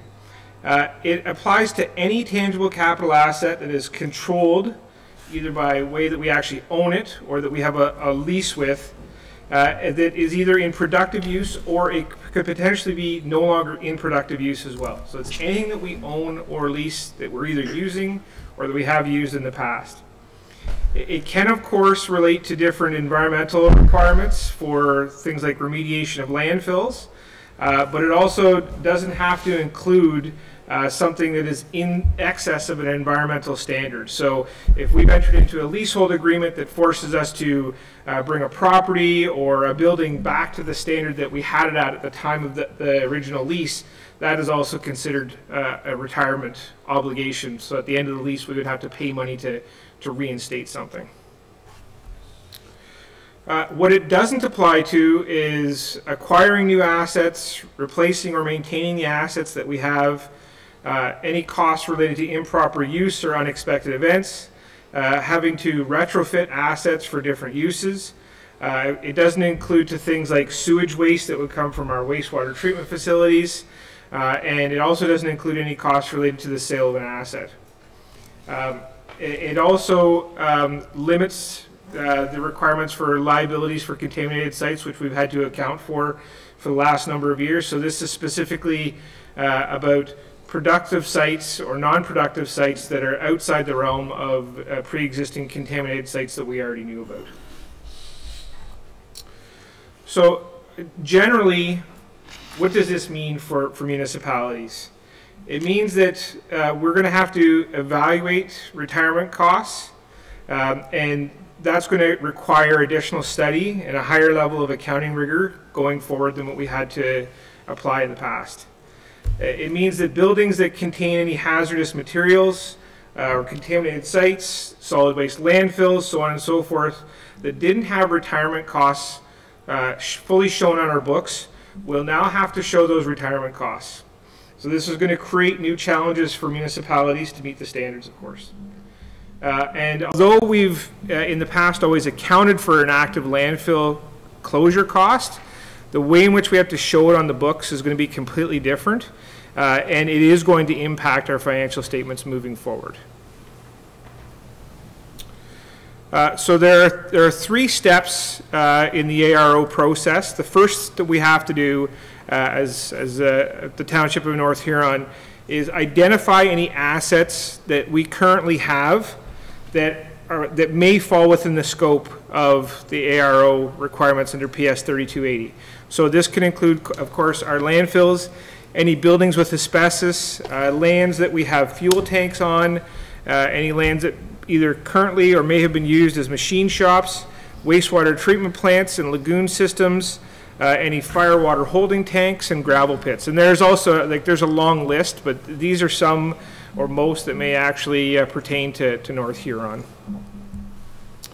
The second thing that we then have to do is determine for each of those assets that falls within the scope if it meets all of the recognition criteria. So the first thing is there has to be a legal obligation to incur those costs, either being some kind of environmental requirement or a leasehold requirement, so on and so forth. So there has to be an obligation for us to spend money at the end of its life. The past transaction or event has to show the liability. So that means that we either have to, we know that we've purchased it, so we own it, or we've entered into some kind of an agreement. It's expected that future economic benefit will be given up. What that means is that we have to show that at some point in time, the township is going to have to use taxpayers or user rate dollars in order to remediate something. So we are losing future economic benefit. And there is a reasonable estimate that can be made of that total cost. So all four of those things have to be determined in order for it to meet the standard. Specifically under legal obligations, I was mentioning that you know, there's a requirement at some point in time for some of our assets under environmental requirements, but there could also be a clear duty or responsibility that we have based on other kinds of agreements or contracts that we have, provincial or federal government legislations, any municipal bylaws that we've passed, or if we own property in a neighboring municipality, any municipal bylaws that they may have passed, or of course a promise to a third party to perform some kind of remediation. So if through a leasehold agreement we've agreed to some form of future requirement through that lease. So the last step that we have to do, if we got all of our list of all of the potential properties and facilities, and then we've narrowed that down to say that they meet all four of the criteria, the last thing that we then have to do is we have to somehow come up with an estimate of that retirement obligation, which will include costs directly attributable to the asset retirement activity. And so that can include, you know, real costs for a post-retirement operation, maintenance. It could also include costs for staff or vehicles, machinery that may be used to still perform that maintenance and operation after the closure of that facility. So we have to come up with some kind of a legitimate expectation of total costs overall. So that once we've met those three standards, we then have a final list. So the best thing that the industry has kind of said, and you know, major accounting firms, is that the reality is that we can't use TCA data, so past data on the cost of the asset to establish it. We should be using professional judgment, you know, moving forward to determine costs. What this really means then is that we have to engage people outside of the kind of the, you know, municipality proper, either through consultants, engineers, so on and so forth, to come up with an overall cost and a measurement technique to understand the total cost. And then use a present value calculation to be able to show that cost in today's dollars to be able to put it onto the books. And on an annual basis, we have to go through this same accounting process with every asset that we've got. And if for some reason costs have gone up or gone down with regards to that retirement obligation, we then have to adjust our financial statements accordingly on an annual basis. So what does this specifically mean for North Huron? So the advantage, of course, is that adopting PS 3280 will help us long-term in alleviating any potential issues of sudden or unforeseen costs related to future liabilities or these planned expenses. Again, something like this may have helped us a couple of years ago. I know specifically when the Armories building was torn down, there was some fairly significant costs for asbestos removal in that facility. The ARO standard would have, if it had been adopted at the time, would have shown that there was asbestos in the building, and there would have been an analysis that would have said this is what the general cost would have been to remove that asbestos. So we would have been planning for that expense instead of having to bear it in the year that the facility was actually demolished. You know, this is a good thing because it helps us with long-term planning. On the flip side, of course, of this is that, especially true for those municipalities like us, which are smaller in size, we are most likely going to incur costs that we otherwise wouldn't have in the short term to complete assessments, especially on our facilities, to determine what, if any, hazardous materials are in those buildings, and then what type of remediation would be required and the cost of that remediation. So as well, I've talked quite a bit about the statements, and I think that this is one of the reasons why I want to make sure that this council is aware of this standard, that for every asset retirement obligation that we determine to have over the next period of time, the financial statements will show a general description of the liability, the methods used to calculate the asset retirement costs, the basis for the estimate for the liability, and a reconciliation of that if there are any outside sources of revenue that may be coming in to try and help offset it through those estimated recoveries. So our financial statements are going to look drastically different. The best example that we can use is the landfill right now. So right now, every year, our statements show a landfill post-closure liability. But what the statements show is the in-year cost only of that booked liability, which for us right now, give or take, is about $20,000 a year.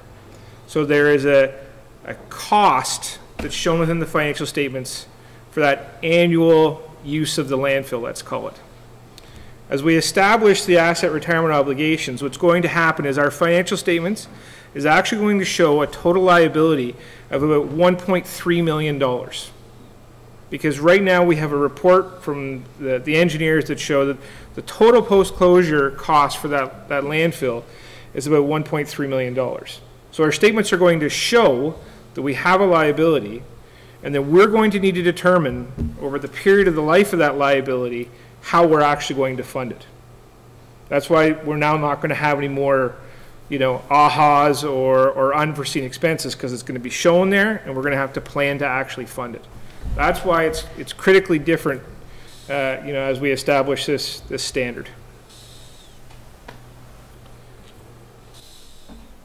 So we have about 2 years to get us to December of 2023. We're early in the process, and we're going to have to prioritize this work over the next 2 years to make sure that we can implement this properly. We, of course, are going to have to engage our audit firm to make sure that whatever we produce, they're satisfied with, and it meets their rigor as well to make sure that they can provide it in our overall financial statements. The one thing that I can say, you know, I was pleasantly surprised with when I got here. Donna's done a lot of work on the facility side of things over the last couple of years. There's been some facility condition assessments that were completed to help out with TCA, but she knew that this was coming along as well. So as part of those facility assessments, there was basic assessments done on at least all of our larger facilities to understand if there was any you know, asbestos or any kind of hazardous materials in buildings. So I have a list to work off of now where we've literally got, you know, 8 or 9 facilities that we're probably going to have to do some more detailed analysis on, but we're starting down the process. I mentioned the landfill. There's already been a full accounting exercise done on the landfill liability, so we know what that total liability already is. Now it's just about managing that through the financial statement. So Donna's done a lot of work to try and help get us there. It's just the last push over the next 2 years. And I wanted to bring this forward to council specifically so that you're aware about it. You knew what the changes were going to be to financial statements, but also you know, to get you the understanding that at some point in time over the next 12 months, most likely, we as staff, as we uncover these things and start running through this process, may have to bring reports forward to council to request monies that aren't budgeted at this stage of the game in order to do different assessments or to complete different engineering exercises to get us ready to adopt this standard. And with that, I'll open it up to any questions of council. Thank you very much, Darcy. Council, questions, comments, concerns? Go ahead, Kevin, then Paul. Okay. Thank you. Through you, Reeve. The question I have, because it pertains to sewers and lagoons and such, and some assets that may require, as you say, extra thought on the financing going forward. On assets that we share cross-border, how does that go into that? Because we can't charge them, or is there legislation that says that we can pass their portion of that problem, since this has to be evaluated by each municipality? Do we integrate them into our process, or the other way around, or does this lead us to segregation? Through your worship, I think that's a great question. Just before you start, I maybe try to bring you up. I'm not sure if any of the staff had a chance to bring you up to speed on what's happening. So North Huron on both borders, the north and the south. On the north, we've put in piping, water and sewer, and supply piping, water and sewer to our neighbors. The municipality itself over there will not pay a penny. They say it's all user pay, which we don't see as fair, of course, because we have user pay here, plus we have put the initial cost of the equipment in. To the south, we have the same problem. So now we have put piping into the south in years gone by, into another municipality, and again, their municipality is paying nothing for it. We have the legal obligation to make sure that meets a certain standard at our costs, and we're not getting anything back for it. We do charge, I think it's 1.5 times the end user as compared to if you're an end user in North Huron. But I think when you start looking at the finance, you'll see where that's just not going to cut it as you're talking about now. Giving you that little bit of information, if that helps, go ahead. Yeah, thank you for the clarification, Your Worship. So I think it's twofold. Part of it is if it's water and sewer related, and we're not alone. Like all 400 plus municipalities, or at least those that provide water and sewer services, are required through drinking water quality management standards legislation to have plans that show full cost recovery. So if we incur or need to book additional costs because of the ARO standard, we'll just need to pass those costs on to the end user over time. So what it'll mean is an increase in the water and sewer rates ultimately. That's the end result. If it's not related to water and sewer, I mean, if we had a joint venture in like a landfill or something with a neighboring municipality, the requirement would be that we would have to determine through prior agreements, or I think it would have to be some kind of a prior agreement as to what the obligation was. So this isn't significantly different from the tangible capital asset standards that were adopted in 2007. So for like municipalities that had border roads or bridges, things like that, each municipality came up with a joint way of determining that cost and then booked half of the cost of that bordering asset between the two municipalities. So we would have to go through some kind of a process for those assets as well to determine who was liable for each piece.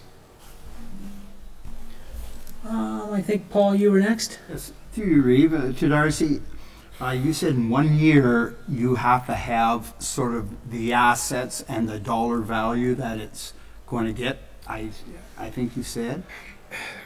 Yeah, so through your worship, so we have until December of 2023 to make sure that we have all the information necessary to build that into our year-end statements for the 2023 audit process. So the reality is we'll probably take the most of this year to go through step 1 and step 2 that I explained. And then for any, especially for high priority assets or assets that may take longer to try and understand cost implications, it might be near the end of this year, like of 2022, when we as staff have to bring things forward to get, it might even be just pre-budget approval before 2023 to start getting the funds necessary to do some of this work so that we can understand the cost implications so it can be built into the final product. Thank you. Anita, you wanted to ask a question? No, thank you. It's okay. Go ahead, Trevor. Yes, Reed. Yes, Reed, thanks very much. Darcy, wondering if you could just explain, let's use the landfill for an example, because we actually have a cost from an engineer that tells us that. So I guess my question for the taxpayer, what is the taxpayer going to see, and how will that change in accounting standards affect the distribution of taxes and what they may or may have to pay for? I mean, arguably that's the argument, that's really the conversation that we're going to have to communicate as to how costs, because our taxes are based on costs, that's how taxation is determined for the most part, net costs. How is that going to change so that we can properly respond to the taxpayer that says, we didn't make this change, accounting standards made this change, we have to obligate to it based on the laws of Ontario and that. Here's what this is going to impact. So I guess my question to you is that these changes that we're going to make are going to have some impact to taxation in one way, shape, or form. Is that correct? Through your worship, I guess it will probably have a greater impact to taxation now than it would have in the future. The reality is what the Public Sector Accounting Board is requesting municipalities to do is to do an adequate job of properly thinking about those obligations for the future and starting to plan how to finance them now. So instead of waiting until 40 years from now when the landfill closes and then worrying about how to pay for $1.3 million and then probably having to tax the taxpayers in the future to recover that, even though they can't use the landfill, you're now going to be taxing them now. So the reality is the benefit of this is, especially for those larger ticket items, like a post-closure liability in a landfill, you get far better intergenerational equity out of those costs. Because what we need to do is book the expense now, and we also need to show how we're going to fund the expense annually as we go through the process. So that means that the current taxpayer, like it's the greatest example of the landfill, the current taxpayer should be paying that proportionate share of the use of that landfill, the cost of closing it, each year as we go through the process. So that by the time, year 40, year 50, whatever it is, the last year of operation of that landfill, there's enough money in the piggy bank to close it, to cap it, and to have money to monitor it for the next 25 years thereafter as required by legislation. Reeve, I just wanted to follow up just as and I mean, I think really my comment is ultimately this is really going to match with the whole asset management piece. Will. Like, I mean, our asset management plan is going to have, in theory, going to have all of these costs associated to what it is at the end of retirement life and what our reserve infrastructure needs to be to match this funding. I mean, ultimately, that's where asset management has to go. I mean, and the municipalities need to get on board, and I think not just small and rural, but everybody needs to get on board to understand that, our infrastructure deficit, we're not alone. We are not alone as a small rural municipality, and we're not going to be the only one after in 2023. Everybody is still going to have a potential infrastructure deficit that they're going to have to deal with. I think ultimately what this is going to resonate to us and future councils from now is really what is our obligation, because really at this point, no council in a 4-year period really truly understands what their obligation is in 25 years. We really don't. I mean, we look at the balance sheet as a point in time, and I mean, that was my question is, when you talk about present valuing, you're present valuing those costs, those future costs to today's date. So I mean, they're only going to go one way, and it isn't going to go down. in my at least in my in my economics, the way it's been working so far, now all those costs are going to go down in hindsight. So I appreciate I appreciate, Darcy, you giving this information now. I think it's going to be more it's going to be more apt for the future councils to learn this type of stuff, because it's going to impact them more and more as we go through the process. I would go ahead, Anita. Yes, Darcy, does this mean that now we have landfill reserves, and I take that as an example, does it mean that we get an extra line in that for landfill reserves for replacement of the compactor or something like that, and then a closure cost line, or how does it work for us? How will we see this in our... Through your worship, in effect, yes, we will have to start planning for the actual future costs for the post-closure. So not only will we have to be saving for that compactor that we need to replace 10 years from now, we'll need to put money away every year to offset the post-closure costs. So it'll almost mean like establishing a separate dedicated reserve fund for post-closure costs, that every year we put the necessary amount away based on the tonnage that we're putting into the landfill. Jamie's group does through the engineers, they do an assessment every 3 years as to the amount of waste that's gone in. So we would average that out for the next 3-year cycle and keep saving money. But again, to Donna's credit, as she's leaving out the door, she's done a great job, because it's certainly not that there's $1 million in the reserve and there's nothing to worry about. But over the last number of years, as we've had some surpluses, especially with some of the waste management side of things, money has been going into some of those reserves to help, plan for that, because she knew that this was coming down the pipe. So I think from my personal point of view, I look at it this way. We talk about the environment a lot and how we've managed to destroy the environment over the last 100 years, and I don't think anybody's going to deny that. What we're trying to do here is, instead of destroying, we're trying to get ready and fix it. So we need to start putting money away, and we need to start using our resources more meaningfully. They're not infinite. We've got to take care of them.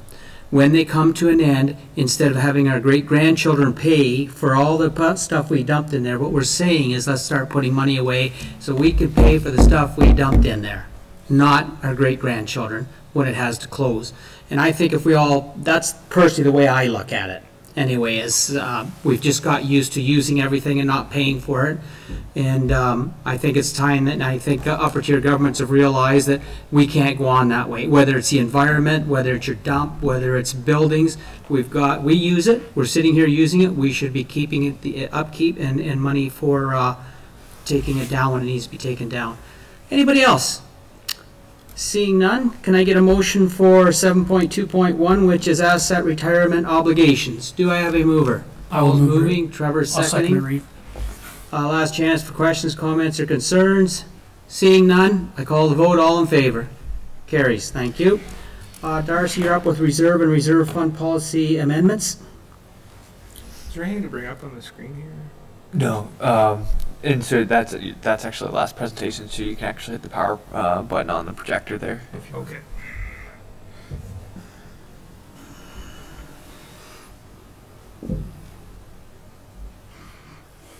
You gonna go off?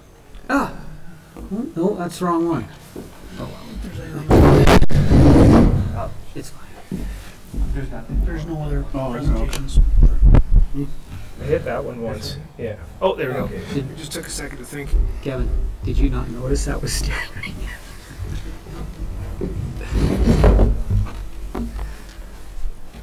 Okay, Darce, I'm not sure if you want to talk to this one or you just want us to ask questions, but it's to do with the reserve and reserve fund policy amendments. Yes, thank you, Reeve Bailey.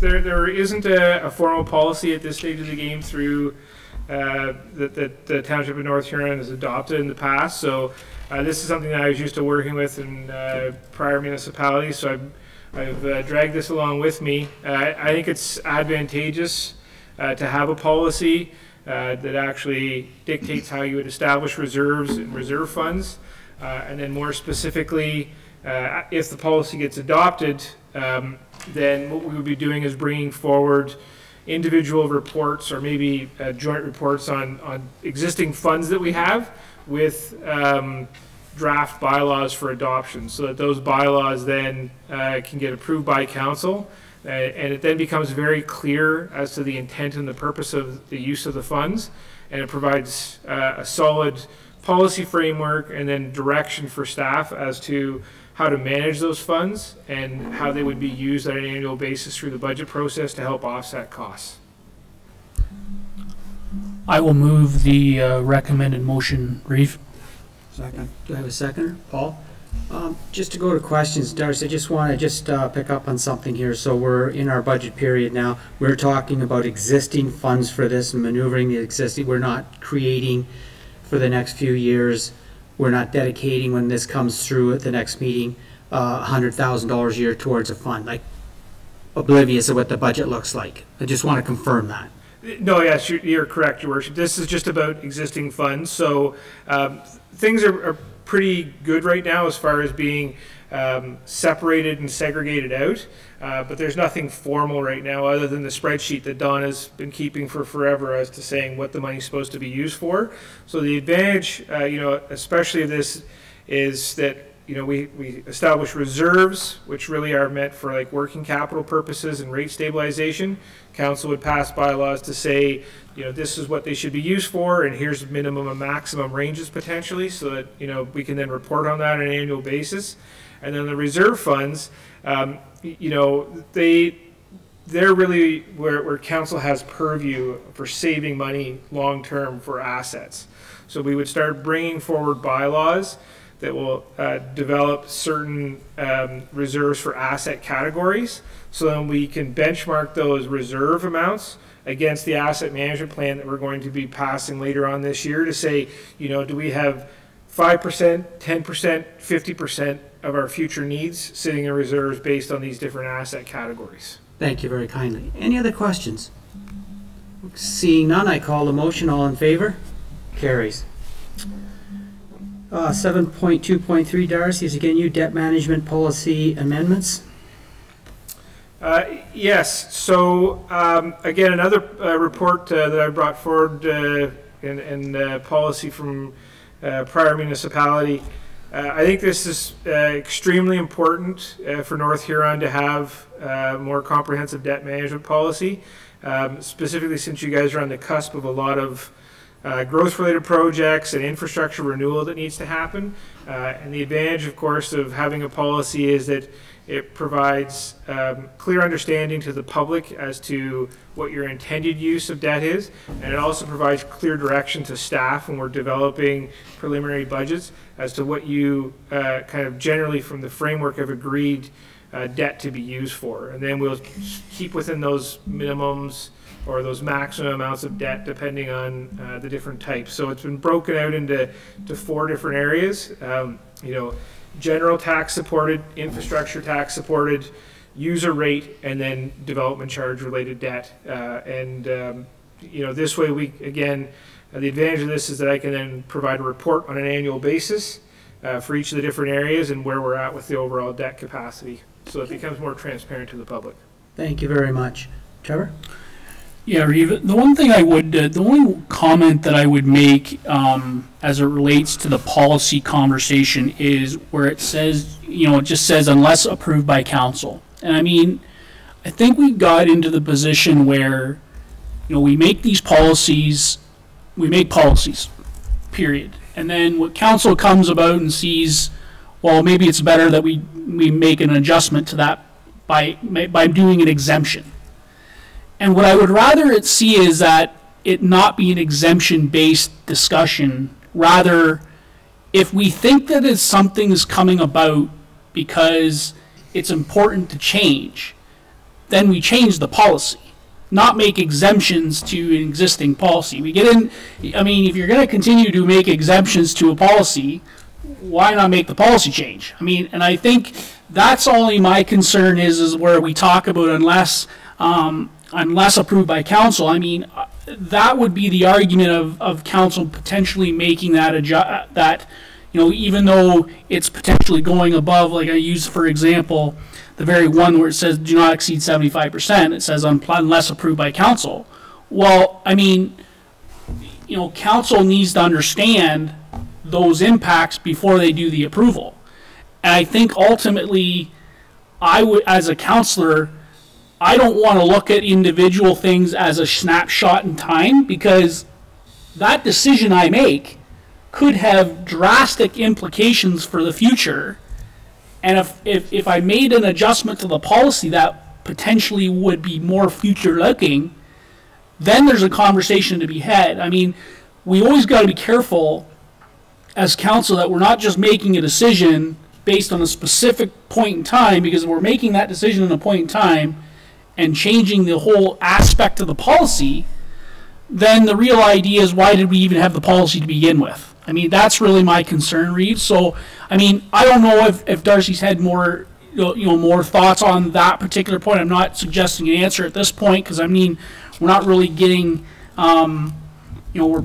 but that's my concern about the policy perspective, where it says unless approved. I mean, council can amend any by that exemption by a motion, but it's really my question for council is to say, do we really want to do that rather than just get the exemption, make the policy what we need it to be for future looking thoughts?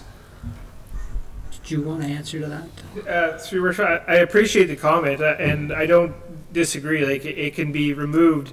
I think that the Deputy Reeve brings up a great point about making a decision now that may affect something way down the road.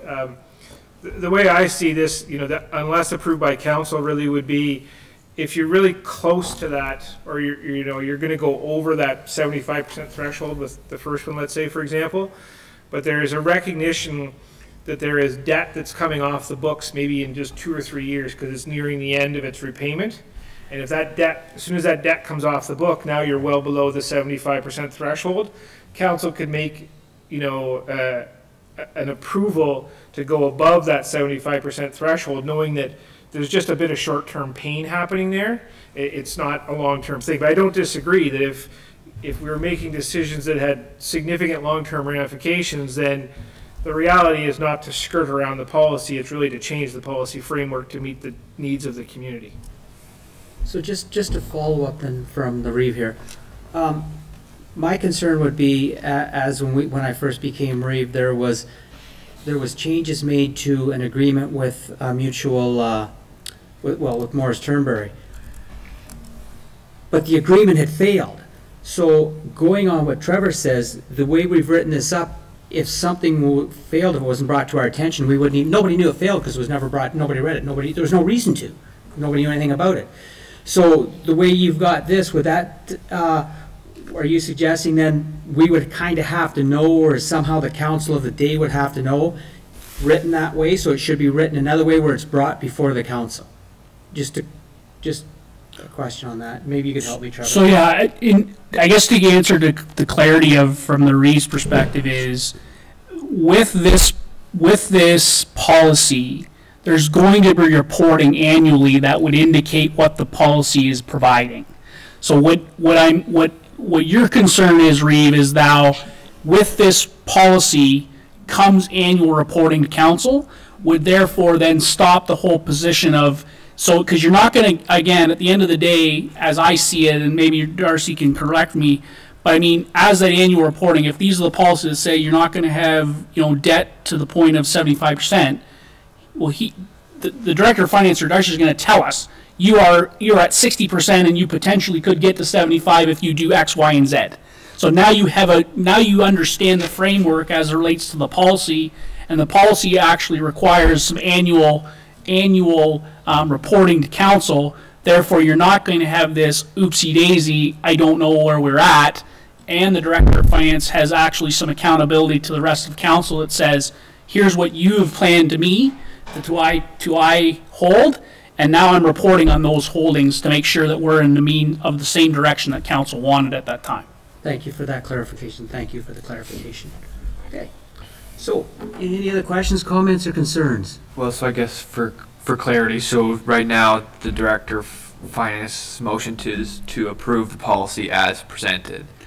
if you want to provide direction to him to remove those council exemption provisions, then you would want to amend that motion, I guess, just for clarity. And Reeve, that was just for me. I mean, I understanding of where the Director of Finance has said where he would expect more of those exemptions to take place, those are really discussions of council. I mean, it's not really Darcy's or the Director of Finance's position to tell us whether we should make an exemption or not. That's the council's direction of whether we should make the exemption. I'm just making for council's perspective is those are really not something that I think we want to do. But in the case where, you know, the Director of Finance has mentioned where we have these short-term kind of things, maybe that does make sense. And I agree, and I completely didn't think of that kind of perspective in my head. So, you know, I'm fine with the motion as it reads. I think just for my perspective, it was just a comment for me to make sure I could talk through what the real intent was of it. So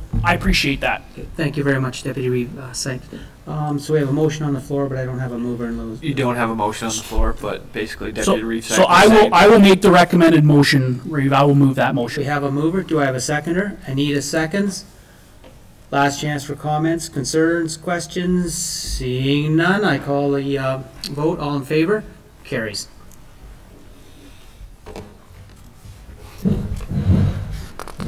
Thank you very much, Darcy. Okay, 7.4.1 is the transfer payment agreement with Wingham Fire Hall washroom update, and Director Jamie McCarthy is going to speak to this.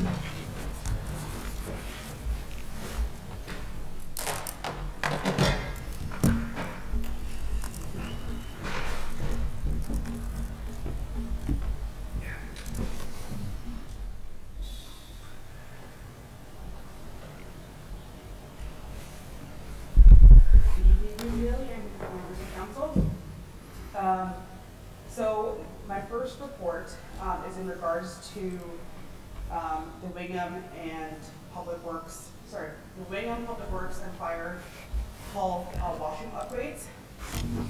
Due to the increase to material and labor, the estimated cost for both washroom upgrades exceeds the grant funding amount. Staff recommend that the grant funds in its entirety be allocated to the Wingham Fire Hall upgrades. The preliminary costing for the Wingham Fire Hall upgrades came in at an estimated $122,000, exclusive of taxes. Due to the accessibility requirements for municipally owned facilities and cancer preventive policies for the firefighters, staff recommend the Wingham Fire Hall upgrades be prioritized. It is proposed that the Wingham Public Works building be next in line for upgrades and be incorporated into the 2023 or 2024 budget year. Staff contacted ICIP COVID-19 Resiliency Infrastructure Stream, and they have indicated that allocating funds to one project is possible, but would require amendment to the TPA, which is the transfer payment agreement. So during the 22 draft budget, staff incorporated additional funds into capital spending budget to proceed with the fire hall renovations. Due to the fire hall not having reserves, the required funds have been allocated towards the levy. It is staff's intention to lessen the impact to the taxpayer by reallocating all grant funds towards the fire hall to proceed with this priority project. It is also prudent to have future discussions with council regarding reserve allocations to both the Wingham and Blythe Fire Station buildings. This would assist in savings for capital improvements needed in the future and would assist in less of a taxation impact for future budgets. Is there any questions? Council, any questions? Go ahead, Councillor Falk. I don't know if Marty's not in council's this thing. Yeah, through your reading, the only question was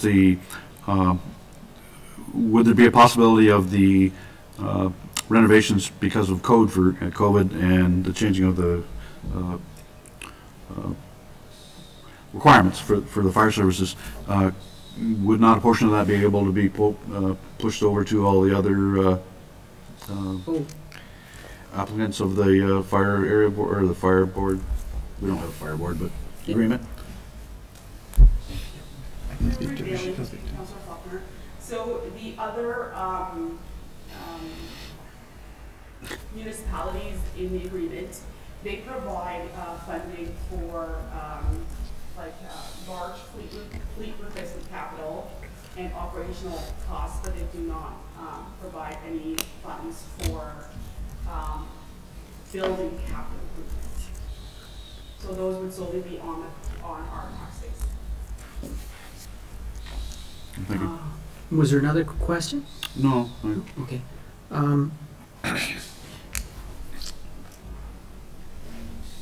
I know what I was going to think of.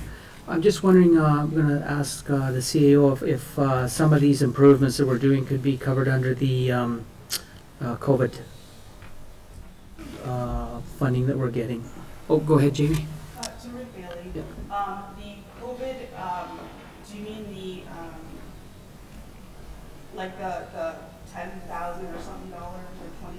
A lot of the COVID relief funding went to security for the recreational facilities.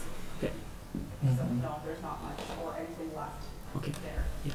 I do know a county, last week we did talk about the county having some reserves, so if staff wouldn't mind just reaching out and seeing, and again, forgive me, I can't remember exactly what it was earmarked for, but if staff wouldn't mind just reaching out and see if we could get anything. Go ahead. Okay, thank you. Any other questions, comments, concerns? Go ahead, Trevor. Yeah, I just want to comment. I want to make it clear that this, if you were building a fire hall today, you would have had to have this. Like, I mean, you'd have to have separate fire. You have to have separate showering facilities. You'd have to have this stuff today. So, to answer the question, I mean that should be the bear of us, because ultimately we have the utilization of that. We built it. We are using it, regardless of whether we have partners or not. That is something that we have to have. I mean, arguably, that is the concern that we should have to. We built a brand new fire hall in Blythe, and I'm sure that was all coming to part of it. So I mean, the stuff that we have, existing stuff that we're replacing. I mean, we have to recognize that there is some of those costs that we have to bear, regardless of whether we have partners or not. And just to follow up on that one too, many of our partners have their own fire stations too, so they are servicing theirs too, for the most part. Well, any other questions, comments, or concerns? Not seeing any. Do I have a mover? No, you don't. Can I get a mover? Kevin Faulkner moves. Seconder. Paul Heffer seconds. All in favor? Carries. Thank you. Jamie, you're up again. So as mentioned in the previous meeting, the Ontario Federation of Snowmobile Clubs, District 9, utilizes two sections of North Huron's trails in the Blythe area. The first section is the Blythe Greenway Trail. The second property recently acquired through a joint purchase agreement by the municipality of Central Huron and the township of North Huron. This property is commonly referred to as the Bell Lot and was acquired by the two municipalities to secure groundwater rights for the inactive Blythe Hullet landfill site. Staff were provided direction by the Blythe Hullet Landfill Board to work with local snowmobile club to allow continued use of the trail that runs through the Bell Lot.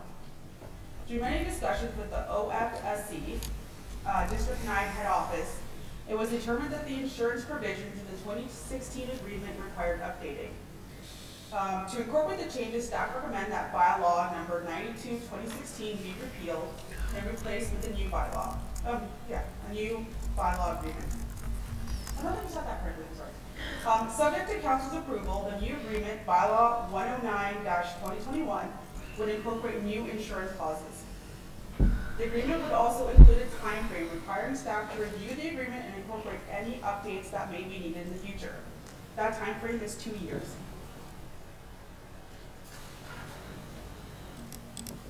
As mentioned, the two agreements allow use of the said portion of the Greenway Trail and the Bell Lot for the purposes of allowing valid, insured, permitted, and licensed snowmobiles and their riders to engage in snowmobile activities along the trail near and in Blythe. The right to use the trail includes the right and obligation of District 9 to enter, establish, groom, maintain, and post all required signage. Any questions? Paul, go ahead. Yes, through you, Reeve. I was just wondering, in the 7.4.2 part, the insurance has no trouble with that, and North Central Huron go with that. But I'm just wondering about that G2G trail, that bridge that goes up over top where it comes up north to Wingham. We're not going to be responsible for keeping that in line, in shape, are we? Or am I hitting the wrong thing here? That trail that heads north out of Blythe on the G, it goes above the G2G trail. Are we going to be responsible? That came up about 2 or 3 years ago, and before your time here. And I just wondered, did anything ever get? Did we come to an agreement that the Snowmobile Club would be responsible for that bridge if it needs to be upgraded at all? Drury Bailey to Councillor Heffer, I'm not totally sure which bridge, because there's a couple of them in Blythe. So there's a large culvert that is owned by Infrastructure Ontario, and I can't remember if that's something that the Snowmobile Club crosses over. But there's also that larger bridge that was like, that the Public Works Department did fix up, that goes over top of where the train was. So if I'm not, is it? That's the one I was talking That's what about. I mean, yeah, we talked about it. So it's all fixed up. We don't have to worry about dollars going into that because of the snowmobile trail, then I take it. Oh, yeah. Yeah. Okay. I just want to make sure that. There's other issues with that. So we're fine, Paul? Yeah, we're fine. Okay. Any other questions, concerns? I don't believe I have movers on this one yet. So could I get a mover? I have Kevin moving, I have Rick seconding. Last chance for questions or concerns. Not seeing any, I call the motion. All in favor. Carries. Go ahead, Jamie. All right. Speaking, this is the last one. Promise. In June 2020, the Township of North Huron entered an agreement with the County of Huron, the Town of Goderich, and the Municipality of Huron East to submit an application for the Zero Emission Vehicle Infrastructure Program by Natural Resources Canada. The application was submitted and funding was received. The funding allows installation of 26 Level 2 electric vehicle charging ports throughout Huron County. 4 of the 26 electric vehicle stations were allocated to North Huron.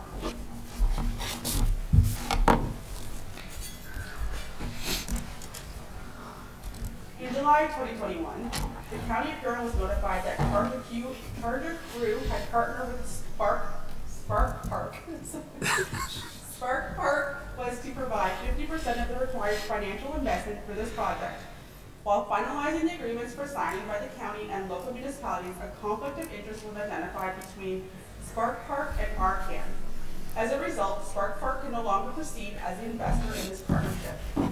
Staff are seeking direction as to how council wishes to proceed. If council wishes to proceed with this project, a total of $21,000 would need to be incorporated into the draft 2022 North Huron budget. Because this is a completely new initiative, it is very difficult to estimate possible revenue as part of the 2022 draft budget. There has been some standard charge rates provided by the county, and at 0.04 to 0.05 cents a minute. Huron County staff have had preliminary conversations with Charge True, and approximately 90% of the profit of those cents per minute goes to the municipality, but 40% of the revenue is used to cover electricity costs, and the remaining 60% is used to pay back the initial investment and cover future maintenance costs. So based on these calculations, the County of Huron has a projected rate at which electric vehicle usage will increase in coming years, and the estimated payback is 7 to 10 years for the township's contribution. There is also an annual network fee of approximately $150 per unit per annum. These annual network fees would no longer be covered by the agreement, and council would have to include these maintenance costs in the annual operating budget. So I'm just going to follow up a bit with that then, because this came before county, and God forgives me if I get this wrong. They lost funding, and it was my understanding that I can't remember whether it was a $60,000 or $100,000 they would lose for funding, which means that the county and the 3 municipalities that were involved would have to pay that funding. So I haven't heard in anything the county's just told Jamie, or Jamie's just told us, the explanation of who pays for repairs, who pays for service. There's so many things that fell along the wayside that somebody else, because of the funding loss, has to pay for, which boils down to we will end up paying for repairs and servicing, etc. The other thing is, I do believe the county sent it back to the staff to be reevaluated and have a conversation and bring it back before county. I would prefer that we wait till we hear something from county of what's going on before we get into this. Jamie, correct me if I'm wrong. Don't be afraid to, please. Sure. Thank you, Bailey. Yep. So you will be receiving a report back to County Council, but it would be in reference to all the lower tier municipalities and what decisions they move forward from their council. So yes, there was that 50% of the funding is no longer able to be acquired by Spark Park. So it would be coming from the municipality of Huron East, North Huron, as well as Goderich, if they still wanted to still be part of this electric charging stations for their respective municipalities. So that's what County Council will be receiving back. It's the responses from each respective municipality saying yes or no, they would want to still be in it and will be providing that 50% funding. Yeah. So very clearly that's going to be a cost to us, and we're not sure of the costing or anything else. I think I'm a little disappointed that this company didn't stay with what the county wanted first. Unless I'm missing something, please, any one of my staff members, let me know if I'm missing something here. I believe it should have went through the county first, then I could have brought it back to all of us could have brought it back to our representative, our councils. The three of us could have had a discussion, and it hasn't gone that far at county. To me, this is reverse. The company that owns this is getting the three of us to say yes, then they're going to go to the county and say, well, they said yes. Does that mean the county's going to supply money towards this or not? That's not a guarantee. Just help me if I've got this backwards. But my understanding is we've lost a lot of funding, and it's going to fall to us to pay for the upkeep. Go ahead. Yep. So the ARCAN contribution is still $130,000. Each municipality that would be the rest of the $130,000, we make up 21,000 of it. So we would be 50% contributors instead of Spark Park. So that's kind of how that servicing agreement almost would be with the county. I don't know, I don't believe, I haven't been told by the county that the county would be contributing any funds towards this. It is just ARCAN, NRCan, and then lower tier municipality. Thank you very much. And just before I send it out to the council, again, my concern is, my understanding is we would also be responsible for the upkeep and maintenance, and we know it's $2,500 a year for the one across the street that never works. Having said that, I believe, Anita, you had your hand up. Yes, I have a question through you, Reeve Bailey, to Jamie. In your report, under discussion, you say level 2 chargers were recommended for this type of application because they provide a top-up energy supply and can add 30 to 40 kilometers of mileage from an average 4 to 10 hour charging session. Does that mean that you put your vehicle there for 4 to 10 hours and you can only drive 30 to 40 kilometers, or how is that working? Because then it sounds like me that it's a very expensive and not very useful service that they're putting in. Through Reeve Bailey to Councilor Van Henderson, it would take a long time depending on the type of vehicle, and Deputy Reeve said he might be able to provide more insight on that, because I'm not fully, I know that there are different levels of chargers, one from just being a plug in the wall to, you know, I believe they go up to level 4. This would be somewhere right in the middle. So I'm not fully Like if it's only 30 and 40 kilometers but it's a top-up energy supply, you wouldn't be completely on empty when you go and you park there and you charge. But sorry for leaning on you, Deputy Reeves. No. Just before I throw it over to Trevor, just one other thing I want to point out from what I've just heard then. So in the discussion at county, there were 3 different levels. One was for Everton, one was really quick, and we picked the one in the middle for pricing. It sounds like to me now that one in the middle just disappeared and we're going to the lowest, longest. And I'm going to hand, that's the way I read what was just said. We're not even getting the same equipment that was originally offered. Trevor, help me out with that, please. Well, I think we're going to get the same equipment that we asked for. You know, Councillor Van Henderson's question is, it depends on the type of vehicle. I mean, if you have a vehicle like mine, which is a hybrid vehicle, which has electric and gas, when you plug your vehicle into that charger, as I use the one out here, for example, I can get a full charge in 2 hours. Yes, it will only take me 30 to 40 kilometers. That's as far as it'll go on electric battery charge. Okay. But there are vehicles like a Tesla that are completely electric, 100% electric. You don't have that charging station. You're not going to the gas station. You're not going anywhere. So, I mean, it depends on the type of vehicle that you have for what advantage it is for your municipality. I mean... So what would a Tesla, would it take 10 hours for the full No, charge? I mean, for the most part, I would say for the most part, a 2 to 4 hours would probably get them a full charge. I don't know for sure, but I mean, for the most part, that's what I would suggest. I mean, the 10-hour charges, it takes my vehicle when I plug into 120. So when I can plug my car into my plug out my home, it takes a full night to charge my car to 100%.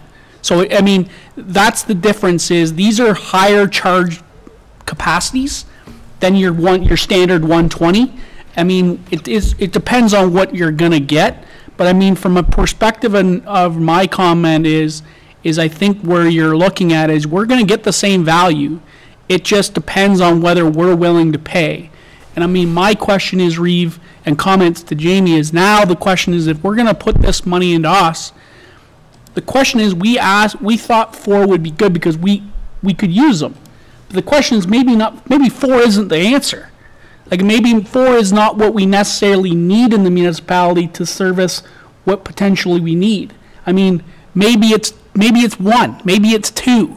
I don't know, and maybe we need to reconsider how many if council wants to continue. If council doesn't and wants to wait for county to talk, I think then that's a conversation that we need to have. So I'm going to go to Paul first. I'm going to have a comment, and then I'm going to bring it back to you, Jamie. Go ahead. Yes, through you, Reeve. It got my attention when it said there's conflict of interest here. Do you actually want to be dealing with a company where this happened? I know Spark is out of it yet, but there's 2 of them there.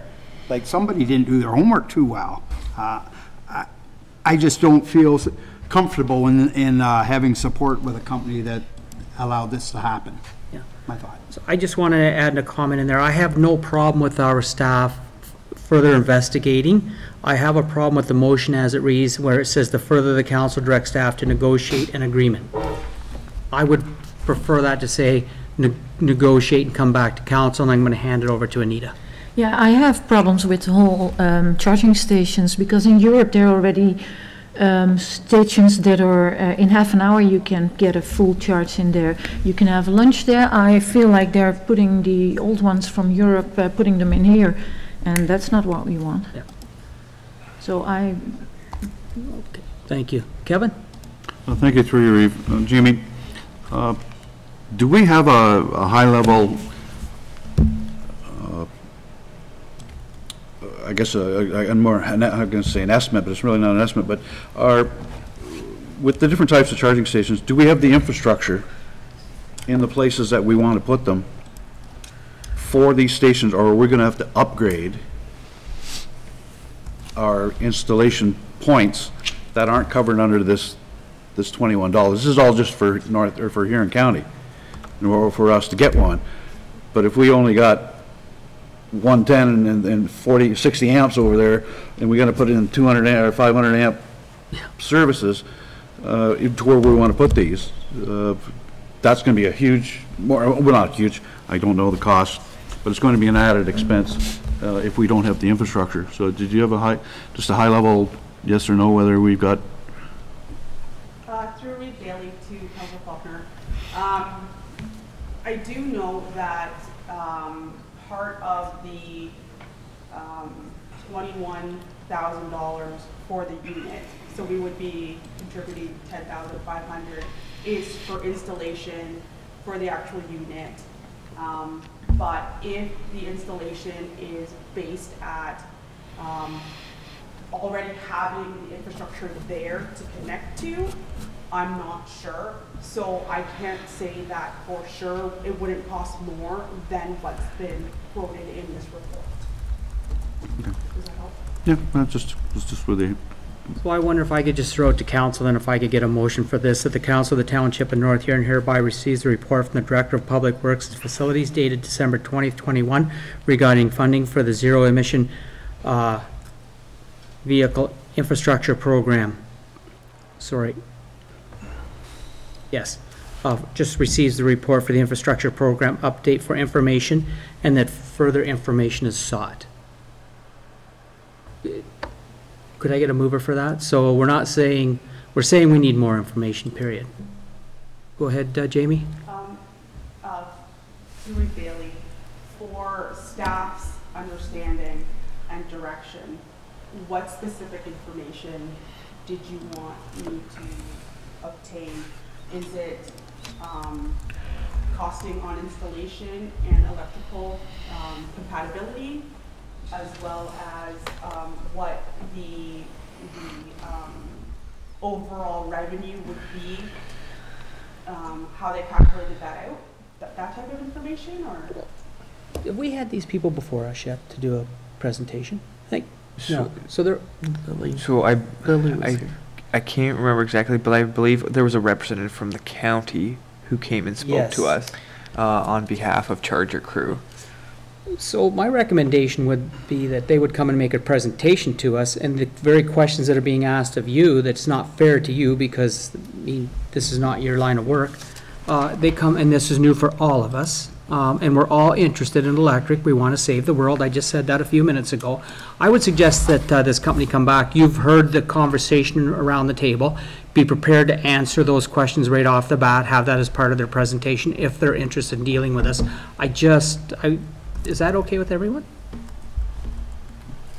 So I'm going to need a motion then? So if I'm understanding correctly, basically it would be that the Council of the Township of North Huron hereby receives the report of the Director of Public Works and Facilities dated December 20th, 2021 regarding funding for the Zero Emission Vehicle Infrastructure Program update for information, and further that Council directs staff to invite Charger Crew and County of Huron representatives as a delegation to provide additional information to Council. Yeah, let's get some more information on this. It's worth pursuing. Do I have a mover? Kevin moves. Do I have a seconder? Rick seconds. Any last questions, comments, or concerns? Go ahead, Trevor. I just have a comment.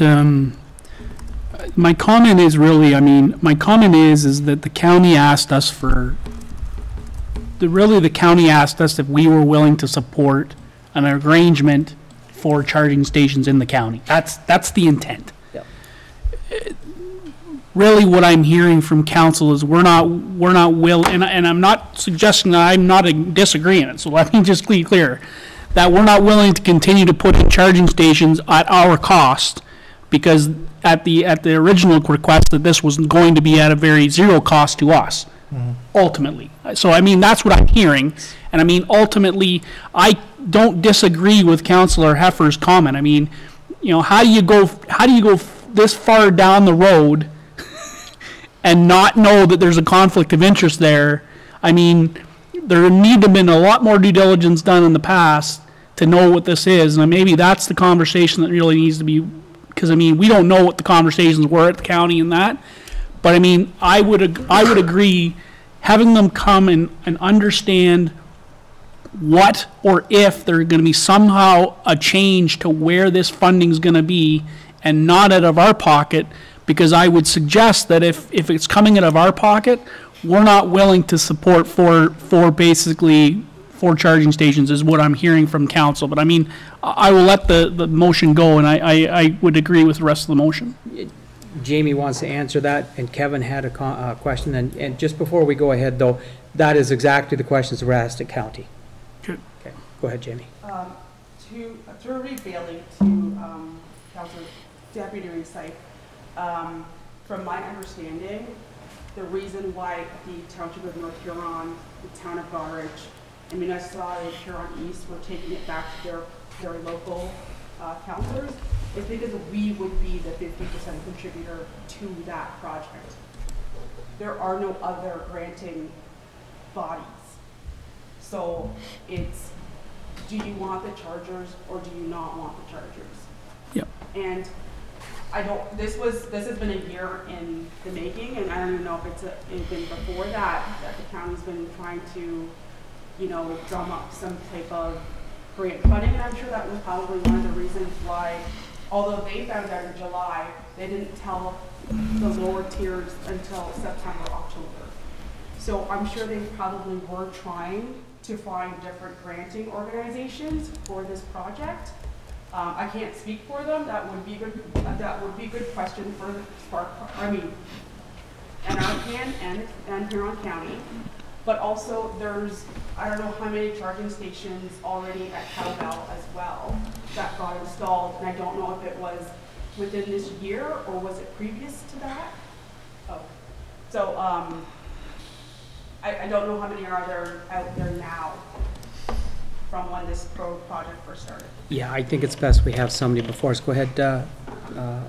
Thank you, Viv. Yeah, I was just going to make that comparison. That it's not our municipality, but it is a private enterprise, Cowbell. But there are 4 stations there with provisions for 4 more. I don't know their usage. I don't know what their, whether it's complimentary or whatever. But I know I'd much rather sit at a brewery and charge my car for 10 hours than I would sit beside the arena.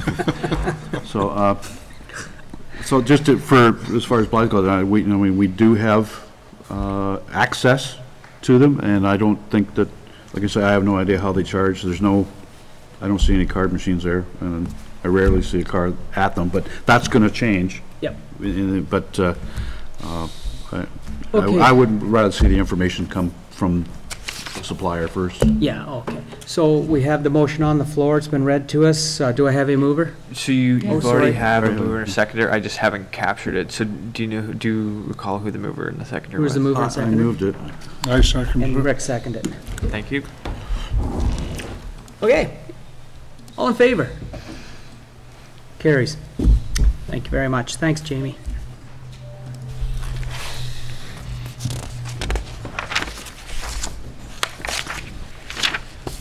Okay, 7.6.1, appointment of a bylaw enforcement property standards officer. CAO Dwayne Evans is going to speak to us. Sure. Thanks, Your Worship. So as Council is aware, earlier this fall, the Township's bylaw enforcement officer / property standards officer tendered his resignation effective December 17th. And as Council is aware, the intentions are that the chief building official will assume the duties and responsibilities of the bylaw enforcement officer. But until such time as the position is filled, we've been actively seeking a viable bylaw enforcement services options. And we've been successful. Dan Pinto is a full-time provincial offenses officer with the Grand River Conservation Authority. He provides bylaw enforcement officer services to the Township of Huron-Kinloss on a call-for-service basis. We have been in communications with Mr. Pinto, and he has advised that his full-time employment arrangement enables him to provide on-call services to the Township of Huron-Kinloss, and he's expressed an interest in a similar arrangement for North Huron.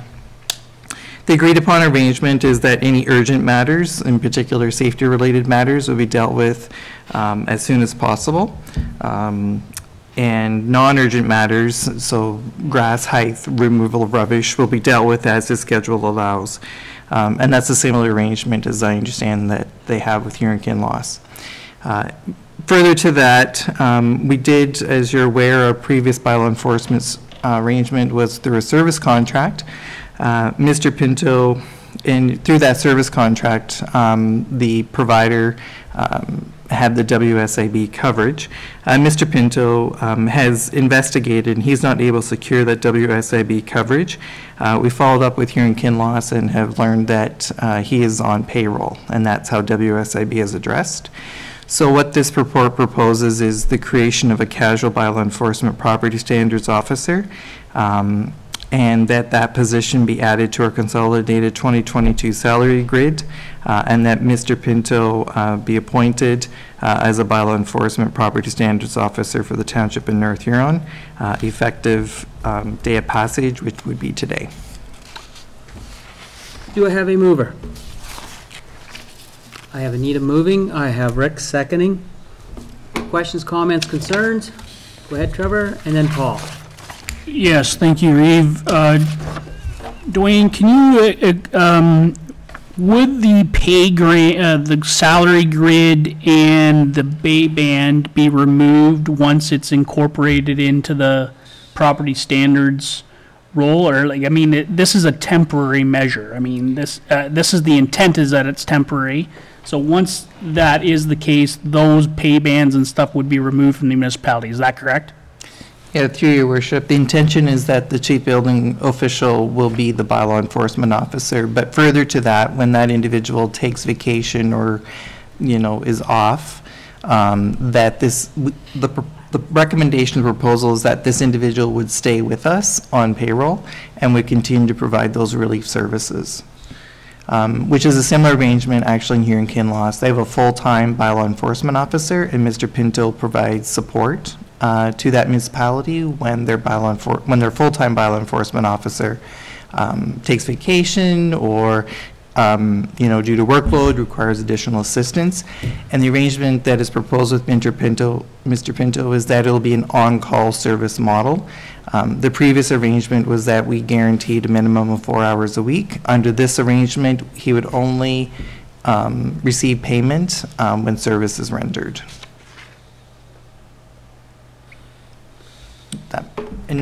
So just to clarify in terms of that, if he goes periods of time, so if we bring on if we have a chief building official and bylaw enforcement officer, and that individual assumes the bylaw enforcement work, Mr. Pinto basically does not get paid.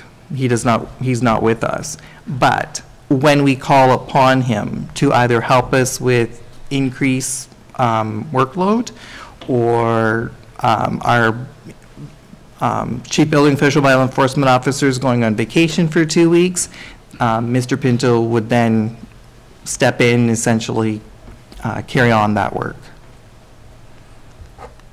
Just a follow-up then, because it's on an on-call basis, I'm assuming, you know, approval of the time required to do a certain call or whatever is going to be somehow managed or monitored from a perspective about what the actual call was compared to what the time was given.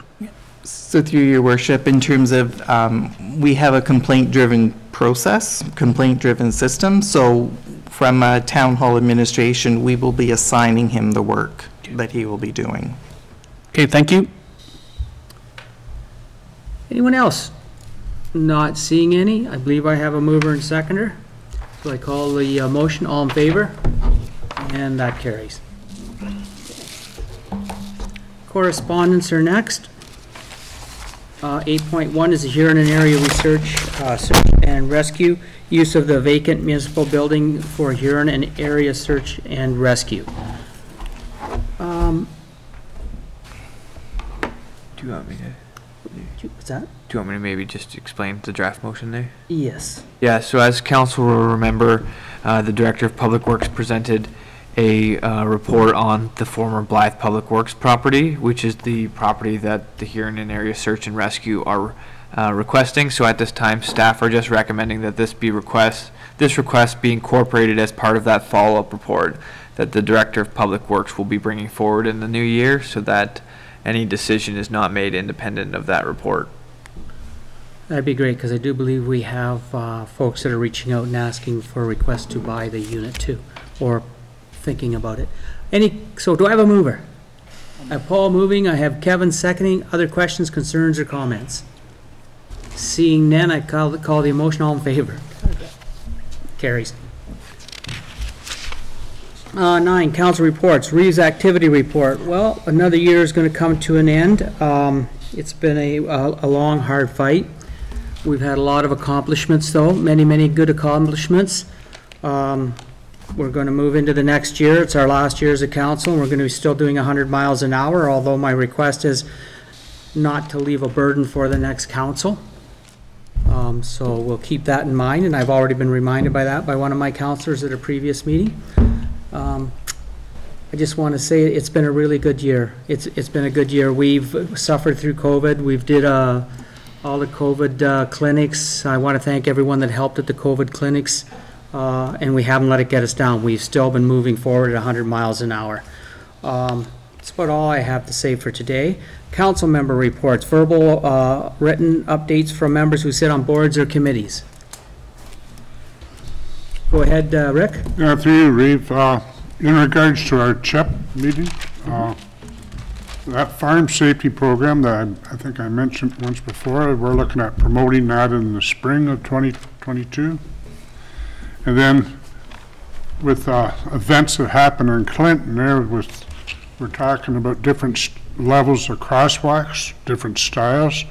So maybe there's a way to message or to inform the public on how these different crosswalks work for their safety. And our MPO representative, he's able to provide us with toolkits, like e-toolkits, like videos and stuff like that, so we can inform the public. And there was a spark of interest in regards to our park, recreation, and culture master plan that came up at that meeting, and there was talk of an opportunity to get a transportation plan could be created out of that in regards to the walking, biking, traveling. Yeah, and that's all I had to report on that meeting. Thank you very kindly. Anyone else have any reports they'd like to bring forward? Okay, not seeing any. Just comments by members. Go ahead, Trevor. Yes, thank you, Reeve. I have a couple of two comments to bring towards to council's thoughts tonight. One, Councillor Heffer and myself were graciously present at this past Saturday at the Christmas dinner that was put on by Maureen and Gary Lyle and the Wingham Columbus Center. It was actually staggering the amount of food that was provided in just over 2 hours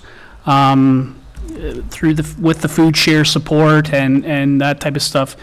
A year ago this December, there was 125 meals that were distributed by delivery only. That's just delivery.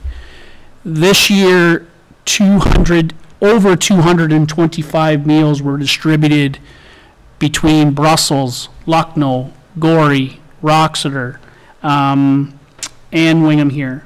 So that's just delivery. Over 500 meals were presented and provided, individual meals, to people that are less fortunate, that may took the meal and of sheer gratitude. And I will not speak for Councillor Heffer. I got to say, it is the most inspirational day of my life every year, to be able, and I mean, I can say wholeheartedly, do I provide anything but traffic control? Absolutely not. But to be able to say Merry Christmas and hope they're having they get out of that meal what solely they deserve, in my mind, is a heartwarming thing that I will never, ever leave in all of my time in this community. And I have said to Gary Lyle and Maureen Lyle, I don't care if I'm a councillor or not. I will be there if you need me to be a part of that. And I mean there is a numerous community members that I bet you there's over 50 that probably deal with either distribution, delivery, cooking. I mean, Sue and her group spend an entire week cooking for that one day. And I mean, they wouldn't have it any other way. And I mean, there was a lot of people that give and volunteer and provide funding and provide food at no cost to them. So, I mean, to be able to have that community event and be able to provide that information to the community, you know, usually the ratifying part about this is normally there's about 125 meals that usually go back into the food bank and are redistributed in January. This is the staggering number. They delivered 500 meals. There was only 3 left by the end of the 2 hours. So that's the reality that we're in today about how things are in our community. So I mean, this is a heartfelt thank you to them. And from my heart, I mean, I love it every year I do it, and I will always cherish the time that I get to put a smile on their face, because, you know, it's nice to say when they leave there, they're honking their horn and they're happy and thankful that that we were able to put a smile on their face. So I mean, that's my first comment, Reeve. My other comment is, we had the Blythe Parade. Was not this obviously was not this past weekend, but the weekend before. And this is an absolute heartfelt thank you to our first responders. Our first responders were out tirelessly at a call on the Friday night. On the Friday night, they worked from conversations that I had with Councillor Faulkner and the rest of council on that Saturday. They were out till the wee early morning hours of Saturday. You would not have known they weren't, or they were out. They were at the parade. The trucks were in good, clean shape. They put on a show like they had just woke up and wanted to be a part of a community event. And I mean, I think sometimes we take for granted what our first responders give up to do what they have to do in our community to be where we are. Their families may or may not see them for 12, 15 hours a day, or their employers, or whatever else has to happen. They give up a lot, and our families give up a lot to provide support and to provide community events like a parade, like a Touch the Truck, those types of things that they've done, and sometimes we take those things for granted. And I'll tell you, after I heard that comment, I'm not going to be taking it for granted anymore, in the sense that it's hard. It's hard to do those things when you're tired and you want to just stay at home, but we don't hear any complaints. And I want to say thank you from the bottom of my heart that they're willing to put those things as a priority, and sometimes their family life takes a burden. And I want to say thank you to them, and I want to say thank you to their families, because I think it's important that we recognize what they do to the community and what they do for us. Hear, hear. Anyone else? Not seeing anyone. Thank you very kindly. Notice of motions. 10.1, bylaw number 100-2021, North Huron Flag Protocol Policy. Do I have a mover? I have Anita moving. I have Kevin seconding. All in favor? Carries. Bylaw number 10.2, bylaw number 101-2021, appointment of Committee of Adjustment for 2022. Do I have a mover? Paul moves. Rick seconds. All in favor? Carries. Bylaw number 102-2021, adoption of 2022 salary grid. Do I have a mover? Paul moves, seconder. Rick seconds. All in favor? Carries. Thank you. Was a slow one, guys. Bylaw number 103-2021, investment policy. Do I have a mover? Anita moves. Kevin seconds. All in favor? Carries. Bylaw number 104-2021, agreement with Maitland Valley Conservation Authority, Galbraith Park. Do I have a mover? Paul moves. Anita seconds. All in favor? Carries. Bylaw number 105-2021, agreement with the Ontario Federation of Snowmobilers Clubs, Wingham. Do I have a mover? Paul moves. Seconder, please. Kevin seconds. Thank you. All in favor? Carries. Thank you. Number 107-2021, appointment of bylaw enforcement. Reeve Bailey, Yep. 106 is where you're at now. And Oh, my goodness. Director McCarthy, that's the one she's going to provide an update on. Come on up, Jamie. And this is bylaw number 106-2021, sign agreement with WVRH Holdings, Inc., which is Huron Tractor, Blythe. And Dorothy, Jamie's going to speak to this first. You're welcome. So a little bit different than what I originally reported on was a 5-year agreement with Huron Tractor for the Blythe, welcome to Blythe side. Huron Tractor contacted the municipality and indicated that they only wanted a 1-year agreement. So we changed it to a 1-year agreement as they would like to expand in the future. So they didn't want to be held to it for 5 years. So you'll see before you a 1-year agreement with Huron Tractor for the welcome to Blythe sign on 25 and 4. Thank you very kindly, Jamie. Do I have a mover? I have Kevin moving. I have Anita seconding. All in favor? Carries. Thank you. Bylaw number 107-2021, appointment of a bylaw enforcement property standards officer. Do I have a mover? Trevor moves. Seconder, please. Rick seconds. All in favor? Carries. Thank you.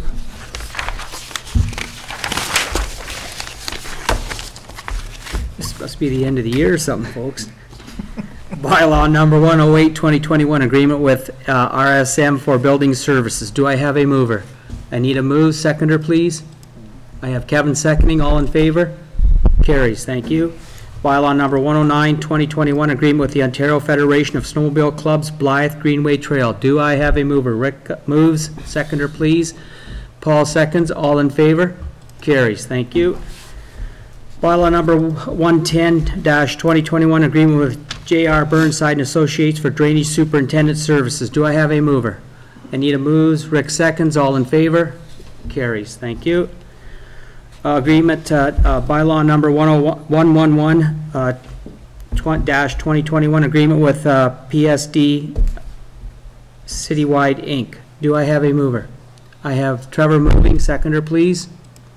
Seconder, please. Rick seconds. All in favor? Carries. Thank you. Announcements. The next regular council meeting will be held on Monday, January 17th, 2022 at 6 p.m. at the North Huron Town Hall Theater. The next budget meeting will be held on Thursday, January 13th, 2022 at 9 a.m. at the North Huron Town Hall Theater. The next North Huron Police Services Board meeting will be held on Tuesday, December 21st, 2022, that should be. No, 2021 at 7 p.m. at the North Huron Town Hall Theater. The next Economic Development and Recovery Committee meeting will be held on Thursday, January 20th, 2022 at 2 p.m. in the North Huron Town Hall Theater. The next Wingham BIA Board meeting will be held on Thursday, January 20th at 2022 at 6:30 at the Hot Stove Lounge in the North Huron West Cass Community Complex. The next Blythe BIA meeting will be held on Thursday, January 27th, 2022 at 8 a.m. at the Blythe District Community Center. And Reeve Bailey, the one thing I'll just note because there is public watching. So council does have in the other business the potential return to electronic meetings. So some of those locations may vary depending on where council lands on that. So just for the benefit of the public watching. Do I have to say them all over? No, it's okay. It's okay. 2021 Park Recreation Culture Master Plan. That the Council of the Township of North Huron hereby directs staff to prepare a report outlining the short-term, medium-term, and long-term action items on the final Parks, Recreation, and Culture Master Plan for Council's consideration at a future meeting. Do I have a mover? Paul moves, seconder, please. Rick seconds, all in favor? Carries. Potential return to electronic meetings. At the December 17, 2021 Emergency Operations Control Group meeting, the control group recommended that the council provide direction as to whether to return to electronic meetings for all council boards and committee members. Meetings is warranted in light of the increase of COVID-19 cases. So we did have this conversation. All hell's breaking loose around us again. Do we want to be behind or in front of the 8 ball? Do I have a mover? So there is no motion, Your Worship. No, basically, sorry. at this time, it's at council's discretion of whether to return to in-person or to return to electronic meetings or not. I will, for council's benefit, so there have been members of various committees who have requested of whether a return to virtual meetings could occur. So I guess just for council's benefit, we have received some feedback, but ultimately the electronic meeting provisions in council's procedure bylaw say that it's at the discretion of council which meetings will be held electronically. Okay, let's open it up. Thank you very much, Carson. Kevin. Thank you. Yes, I've heard from the, at least the Bly BA, the committees that I've been on are strongly requesting that we, for this time being in the, with the COVID cases going back up, I would then put forward a motion to allow any of our committees of council, if they wish, to go to in video conferencing if they so deem. Okay. I'm just going to let Carson speak to that because I had a conversation with Carson, I forget when, about this, and it was a bit of a, not sure we could do it that way. Just explain. Yeah, so basically, council's procedure bylaw it dictates that the authorizing resolution basically has to specify which meetings can be virtual, as opposed to committee discretion, and I guess that's largely written that way so that there's clarity to the public which meetings will be held in what format. So basically, if council is desirous, my staff recommendation would be something along the lines of that the council of the Township of North Huron hereby directs for all council, committee, and board meetings to be held electronically effective January 1st, 2021, or something along those lines. Does that need a time frame or references to when we go back, or because it's not under emergency? So, yeah, so basically, so nothing would bring us back unless we deem it so again. So do we have a time limit on that, or a specification of to when we go back? So the way, through Your Worship, to answer Councillor Falconer's question, so the way the procedure bylaw is written is it's entirely at the discretion of council, right? So just like any motion you bring forward, you would do that at that time. So when council wants to see a return to in-person meetings, any councillor can bring that motion forward, and then that determination can be made at that time. Reeve Bailey? Is Sorry, this go only ahead, for sorry, committee go ahead. meetings or also for our council meetings? The motion that I would recommend would be that all council, committee, and board meetings to ensure that there's consistency across the board. I think the difficulty, just so everybody understands, is my understanding is when we switch back and forth, it's hard for the public to track which is in and which is out. Therefore, you're going to run into public complaints because I was at the theater and you guys were on TV, and I'm really unhappy. So I think that's a lot of it. And if I may, Your Worship, so we don't necessarily know what provincial legislation is going to look like even a couple days from now. So theoretically, it could be imposed upon us that we can't be meeting in person. And so I guess from the clerk's department as staff, we would like direction kind of one way or the other, because for the first meeting in January and February, there are a significant number of public notices for planning applications for public meetings, for drainage public meetings, and then for the Committee of Adjustment as well. So in an ideal world, we're getting those notices out only one time saying, yes, it's going to be an electronic meeting, or yes, it's going to be in person. So I mean, I guess knowing that the provincial government can change it like that, it might be prudent that we kind of move towards virtual meetings at this time and kind of prepare for the worst. That being said, at any time council wants to make the move back to in-person meetings again, you have that entire complete discretion. Did you want to have that in writing too? Is that what you were after? That we... Well, no, I'll rescind my motion. You're going to rescind it? My motion, yeah. Carson has one written out that he was preferring, that was much more in line than what my request was. Did you want to put that motion forward then? Somebody like to put that motion forward? I would put that motion forward that we go back into virtual meetings. Do I have a seconder? Paul seconds. Let's open it up for conversation, and that was quite a lull there. Do you want me just to read it back? Yes, motion? please. So the motion on the floor then would be that the Council of the Township of North Huron hereby directs for all council, committee, and board meetings to be held electronically effective January 1st, 2022. Trevor. Yes, thank you, Reeve. I'll make my comments the same as I made at the emergency control group. I recognize that case counts are going the wrong way. I recognize that. But I also recognize the fact that the communication that has been given by our province and our federal government is, get a vaccine, we'll be out of this soon. That's been the communication. And where are we at? Ontario is 90% vaccinated, and we're going the opposite way, to lockdowns, potentially enclosures, and all those types of things. I recognize that we have to protect public health. I recognize that. And I also recognize the fact that we have to protect our employees, in the sense of why we've done certain things to Town Hall here. We spent a pile of money to segregate people from our staff. We did. What I don't recognize is the fact that, especially at a council meeting, and especially at, and I'll talk about the BIA's meetings or the police service board because I sit on all.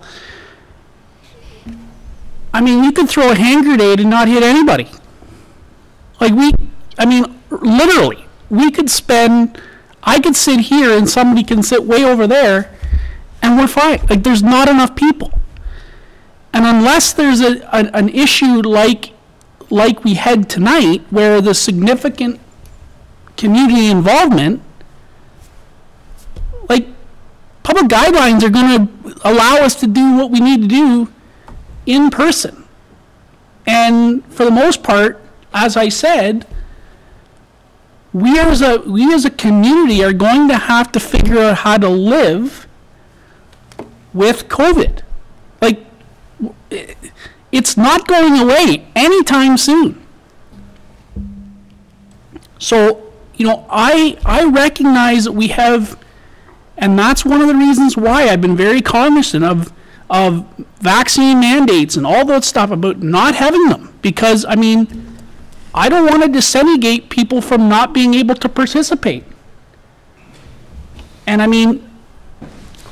I recognize the fact that when we have these electronic meetings, we may not be getting people that be able to participate because they don't understand the electronics part of it. And that's the concern I have, is, are we being any more transparent by allowing them to come here and doing it live stream this way, or we're doing electronic? Like, for example, a normal council meeting, we've been all standing here together for the better part of 2 years. Is it going to change? No. I would honestly, I would protect, I would trust you, all of the people in this room, with my life. If we can't do that now, we're in real trouble.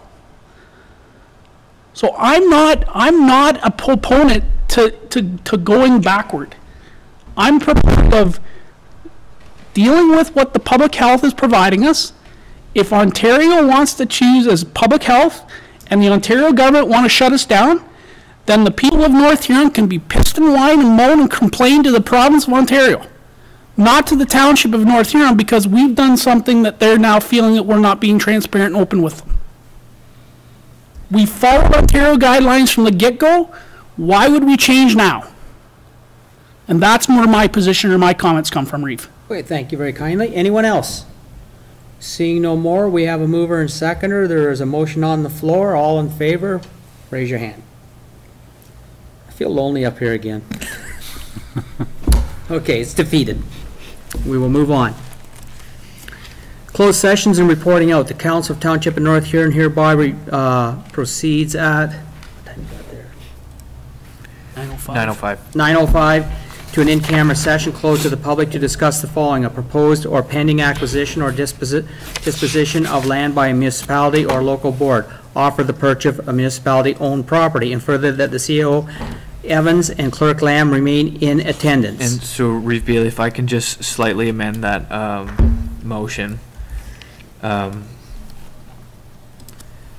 So Matthew is also in attendance, so I'd look to add Matthew Santacapita to remain in attendance for that as well. So basically it would read, and further that CAO Evans, Clerk Lamb, and Matthew Santacapita remain in attendance. Thank you very kindly. Do I have a mover? Paul moves, Anita seconds. All in favor? Carries. Let's take a 5-minute break. Hey, Paul.